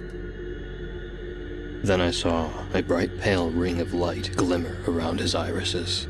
I pulled back, stumbling away from the curtain as he shouted for help. Then his shouts became incoherent as we heard bones break, and I turned to Carlos and told him to run. As I looked back one last time, I saw the curtain begin to fall, and Pete's mangled body was now distorting into the form of a giant wolf. Its eyes had caught sight of me just as we closed the door. "Go!" I shouted to Carlos as we ran down the hall. The wolf slammed the door open, pulling it off its hinges as it came through. Glass scattered across the tile floor as we both broke into a blind run, the newly formed monster right at our heels. We pushed out to the main campus grounds, the sprinklers going off across the grounds as we heard a louder howl, and I saw another wolf was standing in the bleachers. When it heard us push out through the exit, it started toward us as well. The younger wolf got in its path, and the two immediately took interest in one another, snapping their teeth at each other ferociously. Carlos grabbed me and pulled me into the boys' outdoor shower near the bleachers. We hunkered down and listened as the wolves once again battled it out. The young one didn't stand a chance, though. Perhaps because of Pete's own injuries, or because the other wolf had more experience. But the older creature grabbed at Pete's hind legs, and then tossed him against the wall, breaking the young creature's ribs. We knew that we could be next. On the count of 3, we run toward the greenhouse. Carlos said as we heard the other wolf begin to rip meat out of its prey. I don't really know what we counted to. We ran like hell. Carlos was halfway across the field when he tripped on his own feet. The wolf was barreling down on us again. I turned back just in time to see his face get torn off. Then I fell on the grass, crawling backward and trying to find anything to defend myself with. The wolf was now slowly marching toward me, its gleaming eyes focused on my terrified, trembling body. It towered over me, the drool from its fangs falling down on my face. Its long dew claws scratched my arms as it pressed its heavy body down, opening its jaws wide to fit my head into its mouth. Then a loud shot echoed across the football field and I heard the wolf whimper. Then another, and another. The massive creature fumbled backward and then fell to its side, heaving, gasping, whining. I saw a figure near the top of the bleachers, a man holding a rifle. As he got closer, I realized it was Mr. Ronnie himself. He aimed the rifle at the wolf one more time and blew its brains out, then turned the gun toward me. "I won't tell anyone," I said, fumbling with my words. "But you can't kill me too. Someone has to cover this up, right?" He lowered the weapon slowly, and I formed a crazy plan. "You've got at least 4 dead bodies here on campus. I can help hide them. Then we can figure this out together. I'll keep your secret and you keep mine." "Or I fill you with this silver," he said, gritting his teeth. But I could tell he was reconsidering. He knew I was right. This wasn't supposed to happen. You've trained your people to hide and lock themselves up. People got hurt. Can't hide that unless you have help. I can make this go away. For a few tense moments, he thought it over, and then agreed. "Don't make me regret this," he warned. Over the next hour, I helped him drag their bodies into the woods. Our story was that coyotes attacked the kids. He burned the body of his coworker, and then told me to leave. The next day at school, we shared an unspoken nod as news spread about how wild coyotes had broken into school and tore up a bunch of equipment. The story was that some idiot teens had thought it would be a fun prank to let the animals roam campus, and their stupidity had gotten them in trouble. As it turned out, my parents were so paralyzed by the trauma of what happened to my friends they didn't even pay attention to the report card when it arrived. And I kept my end of the bargain, and didn't tell anyone what I saw that night. Dawn tried to coax it out of me a few times, and I didn't even tell her. She was concerned when she saw the deep scars on my arms. "That could be infected," she said. I had been wearing long sleeves most of the school days to not attract attention. I knew she was right, but I wasn't about to go to the doctor. This was a toxin that no hospital could treat. Every time she touched it, it burned, but I promised I was going to be okay. Then, just as she checked the wound again at the last bell, Troy appeared with his posse and pushed her away.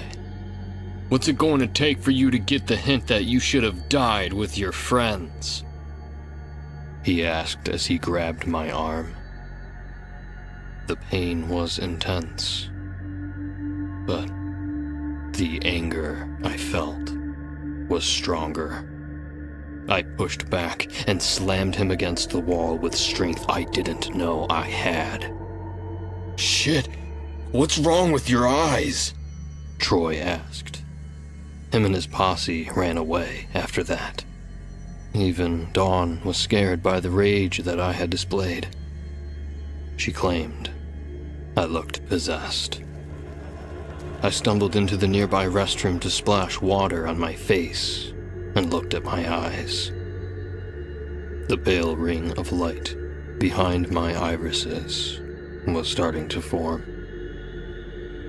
Behind me, I heard the restroom door close, and I saw Mr. Ronnie standing there.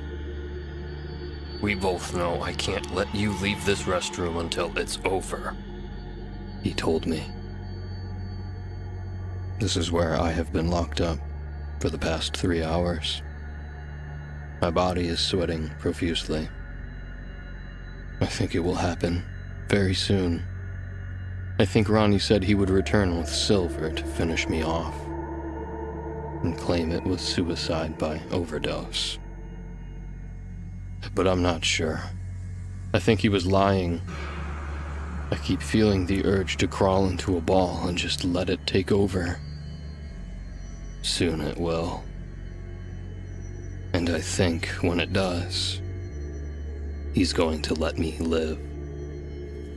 And that terrifies me even more.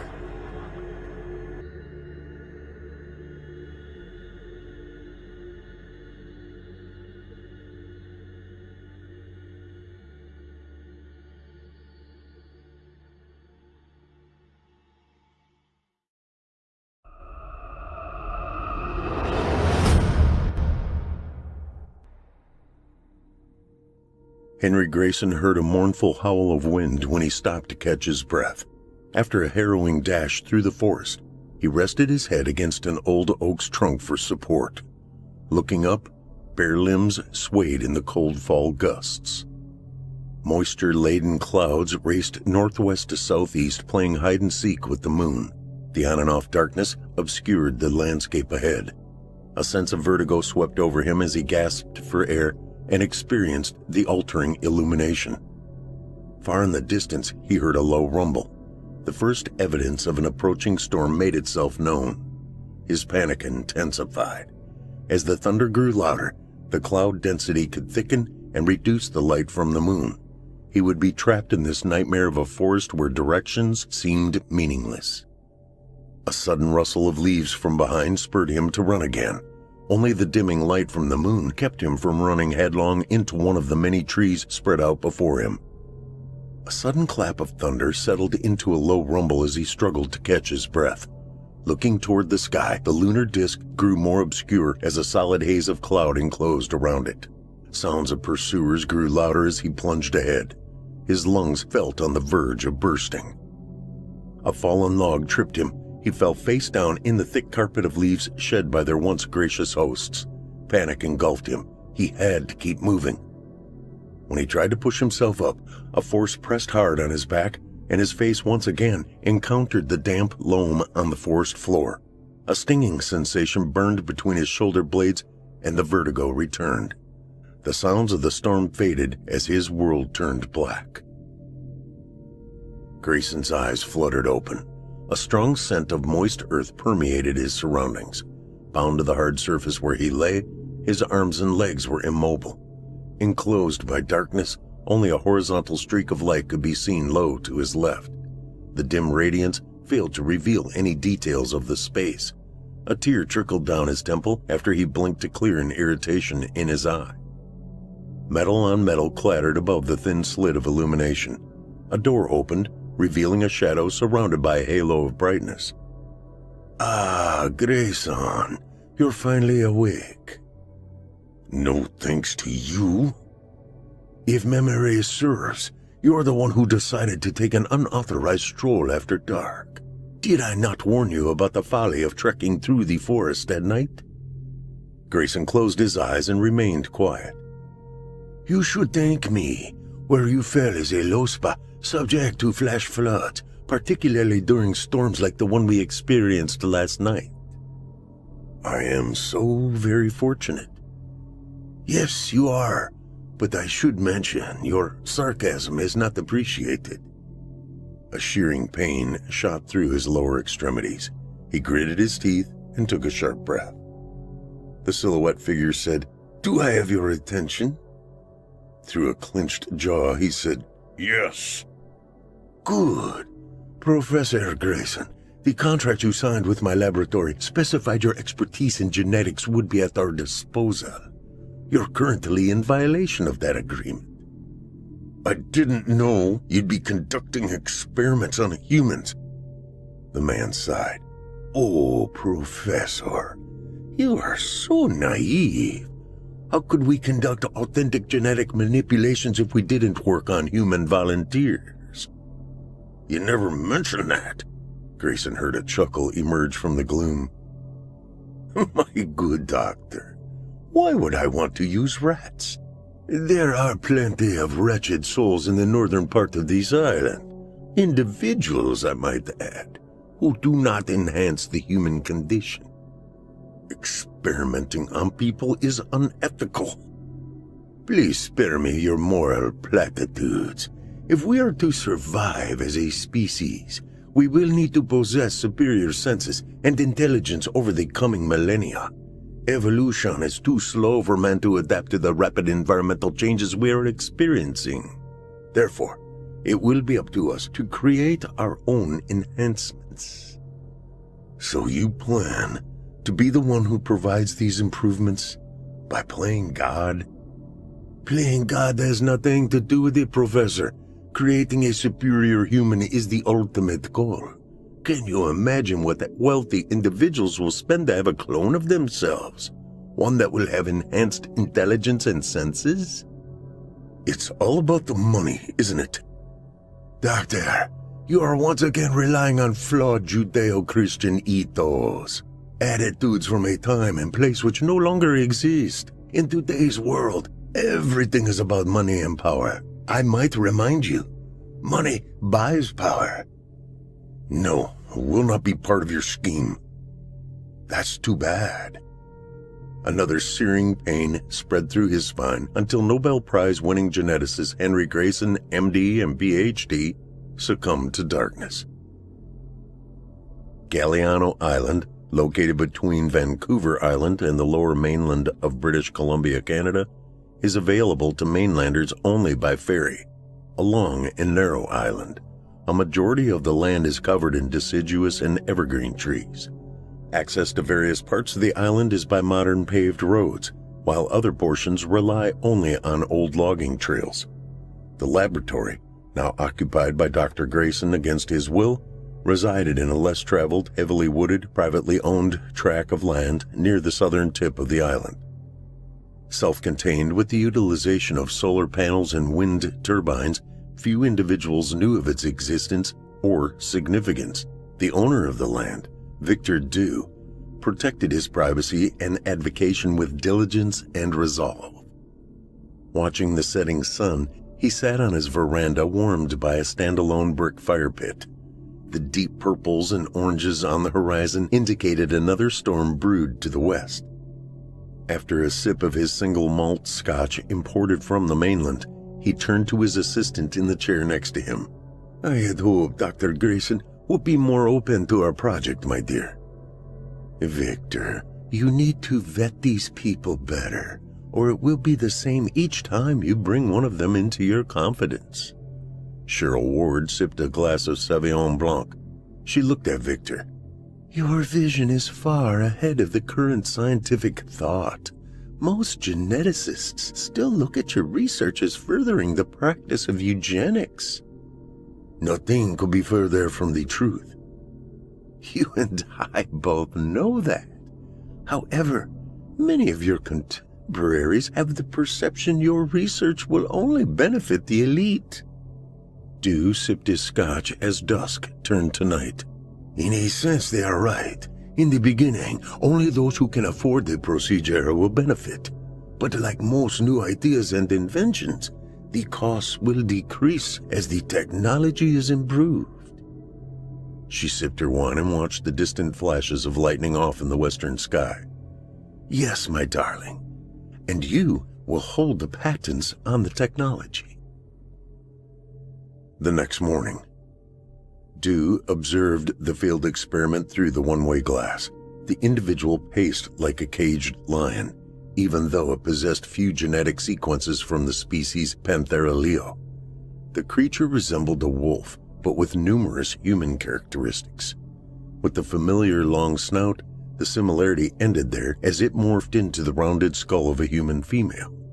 Hunched over, the forearms were longer than the rear legs, which caused the creature to move with a gait similar to a lowland gorilla.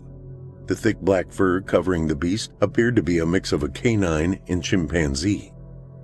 He folded his arms and spoke into a microphone next to a medical monitor showing the creature's heart and respiratory rates. "Good morning, Heidi." The pacing stopped. She bared her fangs, glared at the window, and emitted a low growl. "You know where I am, don't you?" The snarl intensified. "You have more innate intelligence than you are allowing us to see." The howl changed to a series of barks and wails. She charged the window but stopped just short of ramming it. The head lowered, but the eyes stayed locked on Dew, even though she could not see him. A low-pitched moan resonated through the speakers next to the medical monitor. Turning off the microphone, Dew checked the monitor and saw an accelerated heart and respiratory rate. "Good, your emotions are maturing and producing the proper physiological response." The door to the observation lab opened, and a woman of small stature entered. "Good morning, Dr. Dew." "Morning, Ms. Hines. What are your instructions this morning concerning Heidi's diet?" "Continue with the high-protein, low-carbohydrate combination for another week. We'll see if her cognitive responses continue to improve. I'm very pleased with her progress so far." "Yes, doctor." The diminutive woman shut the door and left. He pulled a chair out from a desk and sat. With a touch on a keyboard, the computer monitor brightened and he retrieved his prior notes. He typed, "Subject has exhibited heightened perception this AM and appears to sense my presence through the observation window. DNA analysis has determined the slicing we attempted did not manifest itself in the precise way we envisioned. However, the appearance of acute awareness by the subject is encouraging. The procedure may eventually be capable of producing the results originally hypothesized." He stopped typing and removed his glasses. Dr. Grayson's input into the process of splicing DNA had taken the project to this point. His refusal to assist further could only be described as catastrophic for the project. Standing, he went back to the observation window to see if Heidi would sense his presence. The creature lay curled up with its head down. As soon as Dew stood in front of the window, she raised her head, stared in his direction, bared her fangs, and issued a low grumble. Hearing the sound, Dew checked to make sure all sounds were being recorded inside the creature's habitat. Very good, Heidi. Henry Grayson, Emeritus Professor of Evolutionary Genetics at Stanford University, stared at the ceiling. His absence and lack of communication with former colleagues would not create any warning signs. Habitually a loner, he never married and lived alone for decades. He rarely saw his housekeeper since she came late mornings once a week, and he had given her notice he would be out of town for the foreseeable future. Remorse consumed him at having taken the position Dr. Dew offered without making proper inquiries. The project and the man's intentions weighed heavy on his mind. Released from the metal table in the laboratory and escorted back to his dorm room, Grayson speculated how much longer he would be allowed to live. He possessed little hope of ever being released to spread the word about all the horrendous experiments being conducted at this facility. He lay in his bed with his hands behind his head, staring at the ceiling when he heard a knock on his door. He ignored it. The knocking persisted, but at a higher volume. Finally, he rose and went to the door. Yes. Professor Grayson, is Victor Dew. I would like to discuss a proposal. What kind of a proposal? May I come in? You obviously have a key. Use it. I would prefer you voluntarily let me in. Very well. He unlocked the door and let it swing open as he stepped back into the room. Dew stood there, a slight grin on his face as he stepped in. Thank you, Professor. What do you want? Your continued cooperation with our project. We had this discussion the other night. I will not take part in unethical or illegal experiments. Even if the one we conducted has proven to be successful? Grayson studied Dew silently for several moments. What do you mean successful? Your work has produced a sentient being. The geneticist from Stanford remained quiet as he determined whether to believe this man he distrusted. He turned his back and walked to his bed. Did you hear me, Professor Grayson? Yes, I heard you. The last time I saw the creature, it did not appear aware of its surroundings. That is a far cry from being sentient. Heidi's awareness and cognitive abilities grow exponentially with each day. Grayson sat on the unmade bunk and studied the floor. Does it have the ability to voice sounds other than grunts? Yes. Looking up, the professor said, I don't believe you. Dew held up a small device and pressed a button. The sound emitted from the small recorder resembled a growl, but Grayson distinctly heard the words, Let me out. The creature paced in the small room, turning to the observation window on every other pass. Grayson said, She is only looking at her image as she passes the mirror. She is not aware we are here. As he finished speaking, the creature charged the glass and stopped just before reaching it. The words he heard on the recording were repeated. Let me out. The voice low and rumbling.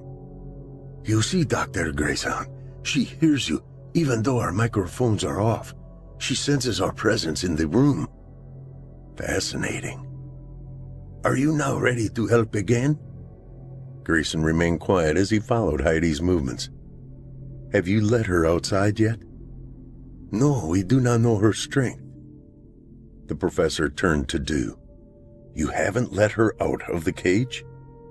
No, all of this development has occurred in the past 3 days, with the only interaction being with her dietitian and myself, all through remote access. No personnel contact. Fascinating. He stayed near the window and kept his gaze on the creature as it paced in the room again. He must find an open space for her to roam where she will be safe. Professor, that is the first time you have referred to it by gender. I beg your pardon? You have always referred to Heidi as it, or the creature, never as a female. Grayson turned to Dew. What did I call it? You said her and she. The professor glanced back at the creature who now lay on the floor of the cage like a content puppy dog. head up and concentrating on the window from which they observed her. He said, "You mentioned a DNA analysis earlier. May I see it?" Du handed the professor a manila folder. The man accepted the file without a word and studied the contents. 5 minutes later, he closed it and handed it back to Du. "I see where I made my mistake."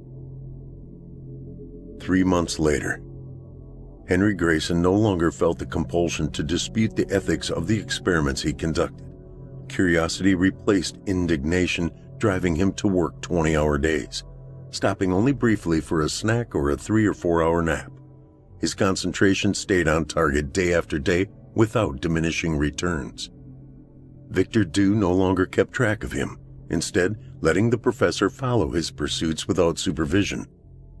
On the 3rd day of the 3rd week in the 3rd month of Grayson's renewed enthusiasm, he summoned Victor Du to meet him in the laboratory at precisely noon. "Yes, Professor." "Ah, Du, you're here. I need you to build an outdoor encampment." Folding his arms, the complex's owner asked, "Why?" "If you will remember, when we allowed Heidi to be in a larger space, her progression with perception and language grew exponentially." "Yes." "She allowed others to get in close proximity to her. Unfortunately, she lacked a gene sequence essential for the development of her immune system. She died of a common cold." "I am very much aware of this, Professor. So why do we need an outdoor area for our subject?" "To allow them to be exposed to naturally occurring viruses and bacteria. Otherwise, we will constantly repeat what we created with Heidi." "Very well. I will have one constructed. Thank you." Late winter. The fruits of Grayson's efforts were 2 beings, one female and one male. Both resembled the physical appearance of Heidi, but with specific changes in their DNA sequencing. The professor's observation of the 2 subjects occurred from a camouflage deck high above the newly built and enclosed habitat. For lack of a better way to identify them, the professor dubbed them Adam and Eve. Neither showed any aggression toward their human caregivers. From the observations and interaction between them and Grayson, he hypothesized their intelligence to be greater than Heidi's. However, neither had uttered any coherent words so far, mostly grunts and clicks. During an early morning scheduled observation, Victor Du joined Grayson. "How are your creations doing this morning, Professor?" "I am developing a note of concern about them. While their perception and reasoning skills are far superior to Heidi's, they have yet to develop language." "Language you understand, or are they non-communicative?" Grayson glanced at Du for a second before returning his gaze on the scene below their location. "Interesting question, Dr. Du. However, I am a geneticist, not a linguist. Someone with a different skill set would need to determine the answer." "I obtained these services of Cheryl Ward before I started this endeavor. She is a linguistic anthropologist and would be more than happy to assist your assessment of Adam and Eve." With a raised eyebrow, Grayson nodded. "I believe that would be appropriate." 2 weeks later, the meeting occurred in the office of Cheryl Ward. "Adam and Eve have a system of communicating which is highly complex, Dr. Grayson." "Explain, Ms. Ward." "What we hear as clicks, grunts, and growls are very specific sounds forming a vocabulary only they apparently understand. I have been able to deduce the meaning of some combinations, but not enough to be able to communicate with them. That will take months." Du asked, "Professor Grayson, could there be a mutation in the genetic sequence which dictates the development of vocal cords?" "Possibly, but I am most intrigued by how rapidly they developed a distinct language." Cheryl Ward nodded. "I too would like to know how they did it. In most human cultures, language is learned. Vocabulary evolves within a group and is passed from one generation to the next. This development between them is most intriguing." An extremely loud alarm bell sounded. At the exact same moment, Victor Du's cell phone pinged. Accepting the call, Du listened as a frown grew on his face. He thanked the caller and said, No one knows how they did it, but Adam and Eve are no longer in the compound. They've escaped. Dreams, nightmares, hallucinations, and visions haunted Henry Grayson once again. He could not distinguish between them anymore. When he slept, the pictures continued to get worse. He could not get the image of the now dead Heidi out of his mind's eye. Before her death, she had actually allowed him to place his hand on her head. 2 days later, she took her last breath, ravaged by a virus a normal human easily fought off. Now with the disappearance of Adam and Eve, the consequences of his research began to penetrate his conscience once again.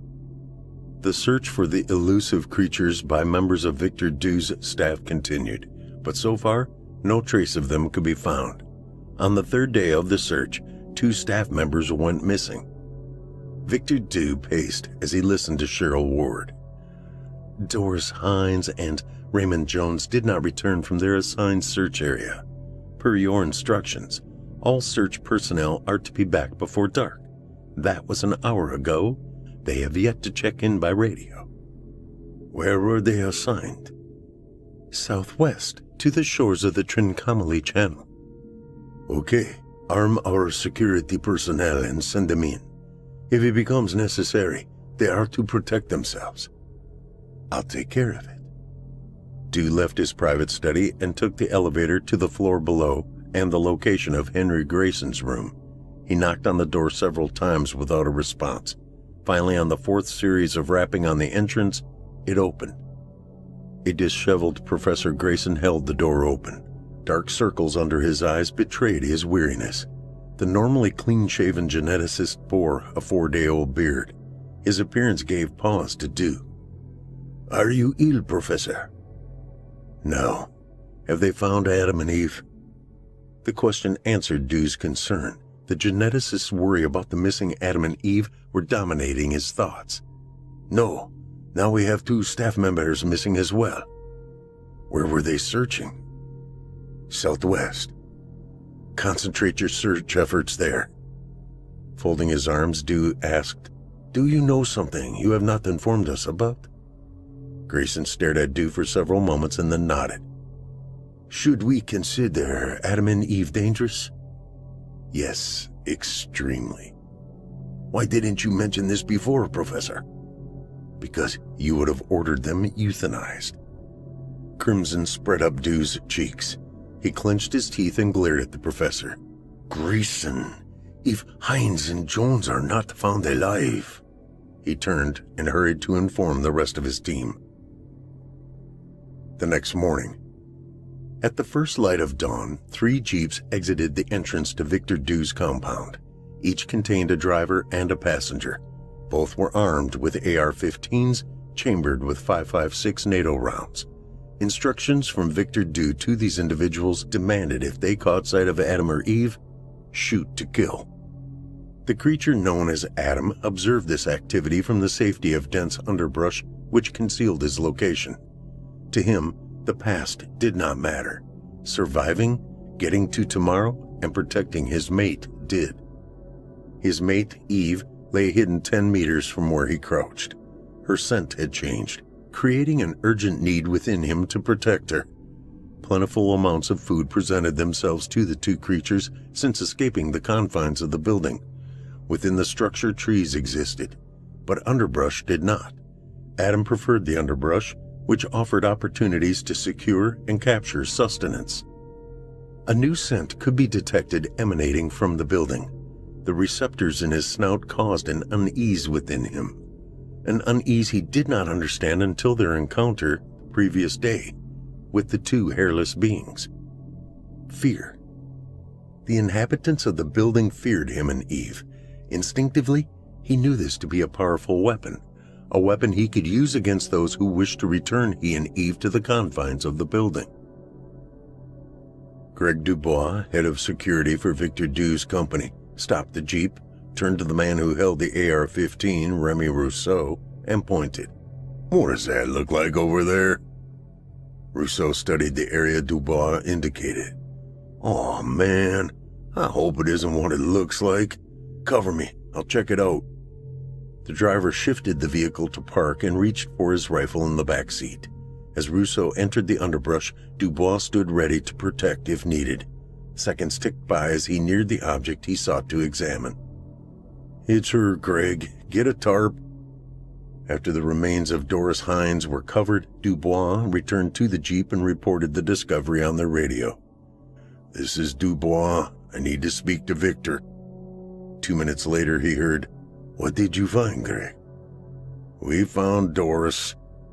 Silence came from the speaker. Finally, he heard, "I take it she is deceased." "Unfortunately, yes, sir." "Without going into details, how did she die?" "Violently." "I was afraid of that." The radio grew silent as Dubois waited for further instructions. "I will send someone to collect the body. Don't leave her alone until they get there.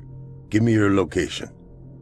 After he understood where the two men were, Dew asked, "Any sign of Raymond Jones?" "Not yet, sir." "Very well. Keep me posted." Originally trained as a medical doctor, Victor Dew's curiosity about creating a superhuman led him away from his lucrative medical practice to the field of research. With the recovery of Doris Hines' small body, he would utilize his knowledge of physiology to try to determine how she died. When he uncovered her on the examination table, he knew immediately the cause of death. Putting the sheet back over the woman, he went to the intercom next to the laboratory door and pressed a button. "Summon Professor Grayson to the lab immediately."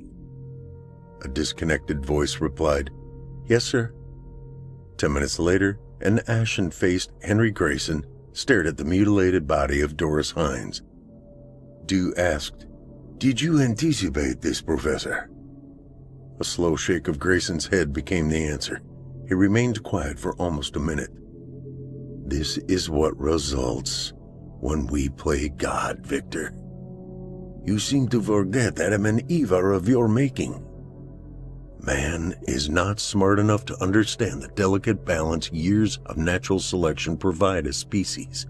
Your obsession with speeding up the process has caused this catastrophe." He turned his attention away from the body and looked at Dew. "I was a fool to let my excitement of discovery overcome my repugnance for this research." "Grayson, I have never seen anyone vacillate so fast between euphoric enthusiasm and self-loathing as you have. In my opinion, you are mentally unstable, and I have no further need for your assistance. Your contract with this institution is terminated, effective immediately. Now, get off my land." Dew turned and walked out of the laboratory, leaving Henry Grayson standing alone next to the partially consumed body of Doris Hines. The wide variety of sea life in the waters off the southern tip of Galliano Island and the northern shores of Main Island provided a sanctuary of sorts for Harold Betchworth. Now in his early 80s and a widower, his meager pension earned from working 4.5 decades as a longshoreman at the port of Vancouver barely sustained him.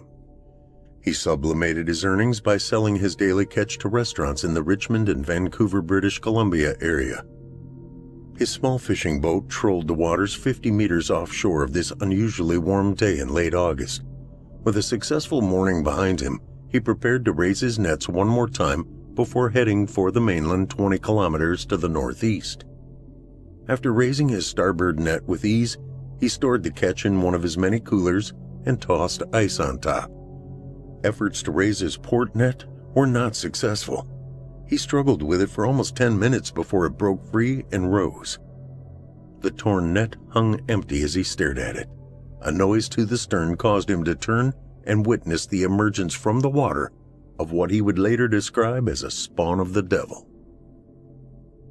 Henry Grayson boarded a ferry at the Sturdy's Bay Terminal for the ride to Tsawwassen, British Columbia Terminal.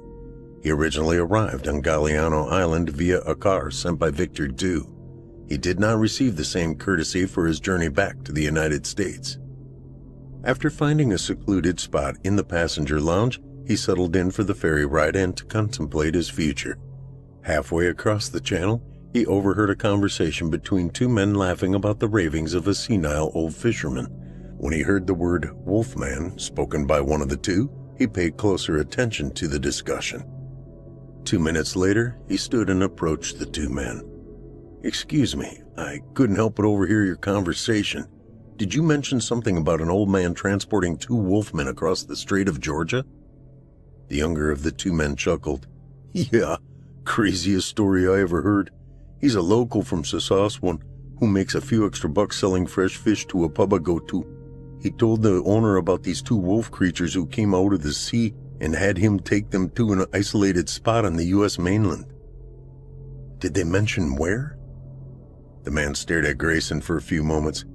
"Nah, I stopped listening after that." "Could you tell me the name of the pub?" "Why, do you believe the old coot?" Grayson shook his head and smiled. "No, but I like pubs that serve fresh fish." 2 hours later, he entered an establishment known as Rivera's Reef Tavern and sat at the bar. He ordered a fish and chips. After he finished his meal, he asked the bartender where he got his fish. "Local guy goes out every morning and is back here by noon with his catch. I normally buy most of it. Why?" "It's hard to find good seafood where I'm from. Does he guide?" "Don't know. Never asked him." "Know where he lives? I could check with him myself." "No, sorry. But he'll be here in the morning a little after 10. You can ask him then." The next morning, Harold Betchworth tied his Everglades Center Council Bay boat to the dock alongside Rivera's Tavern. Henry Grayson stepped up and asked if he could assist. Betchworth raised an eyebrow.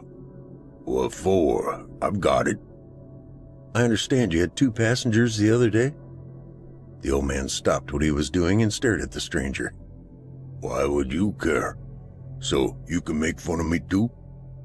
"No, because I know who they are and I need to find them." Betchworth looked hard at Grayson. "Let me get my fish sold, and then you can buy me a beer." An hour later, Betchworth wolfed down a sandwich purchased for him by Grayson. After he ate, he sipped on a beer and eyed his benefactor. "You never told me your name." "Henry Grayson." "So, you say you know them?" "No, I said I know who they are and I need to find them." The old man shrugged. "Don't know where they are. They jumped out of the boat about 20 meters from shore and swam the rest of the way. Last I saw them, they were running toward a wooded area north of Neptune Beach." "How did they communicate with you?" "That's the weird thing. They didn't.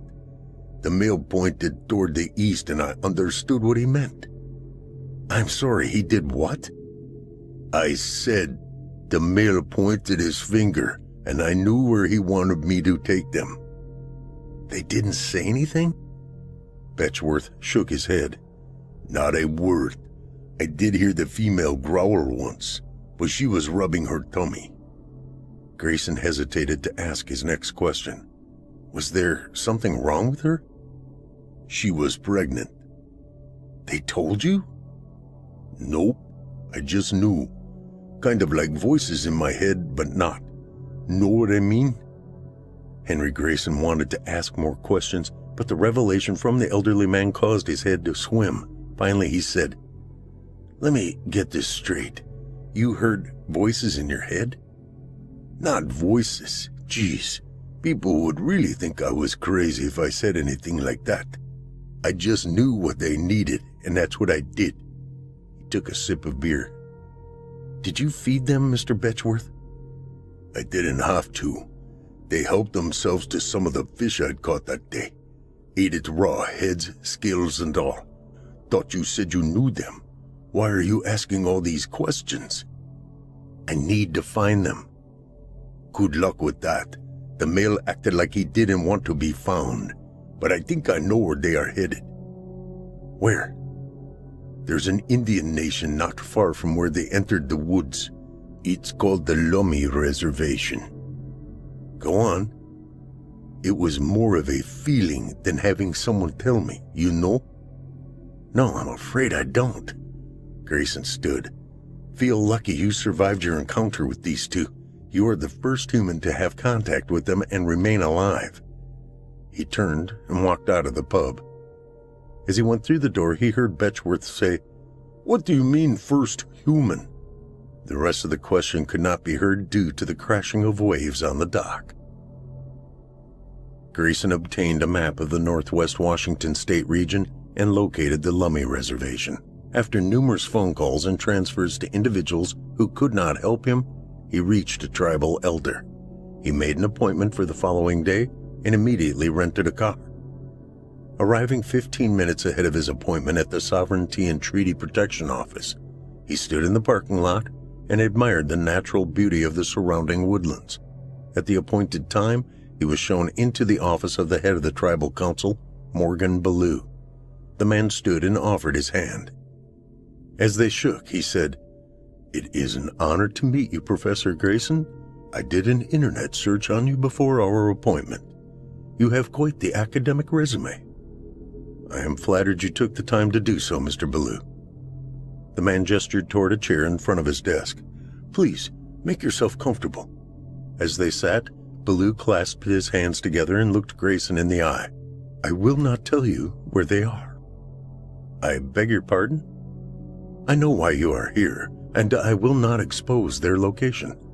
The female is with child, and it will be born as a sovereign citizen of this tribal nation."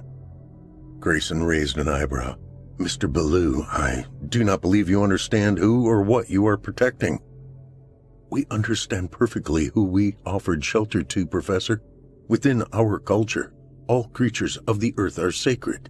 The two individuals we now protect may be more so than others." The conversation continued for another hour, with Morgan Ballou emphasizing the tribe's position numerous times. When Ballou escorted Grayson out of the office, he kept the door open. He stopped, folded his arms, and tilted his head slightly.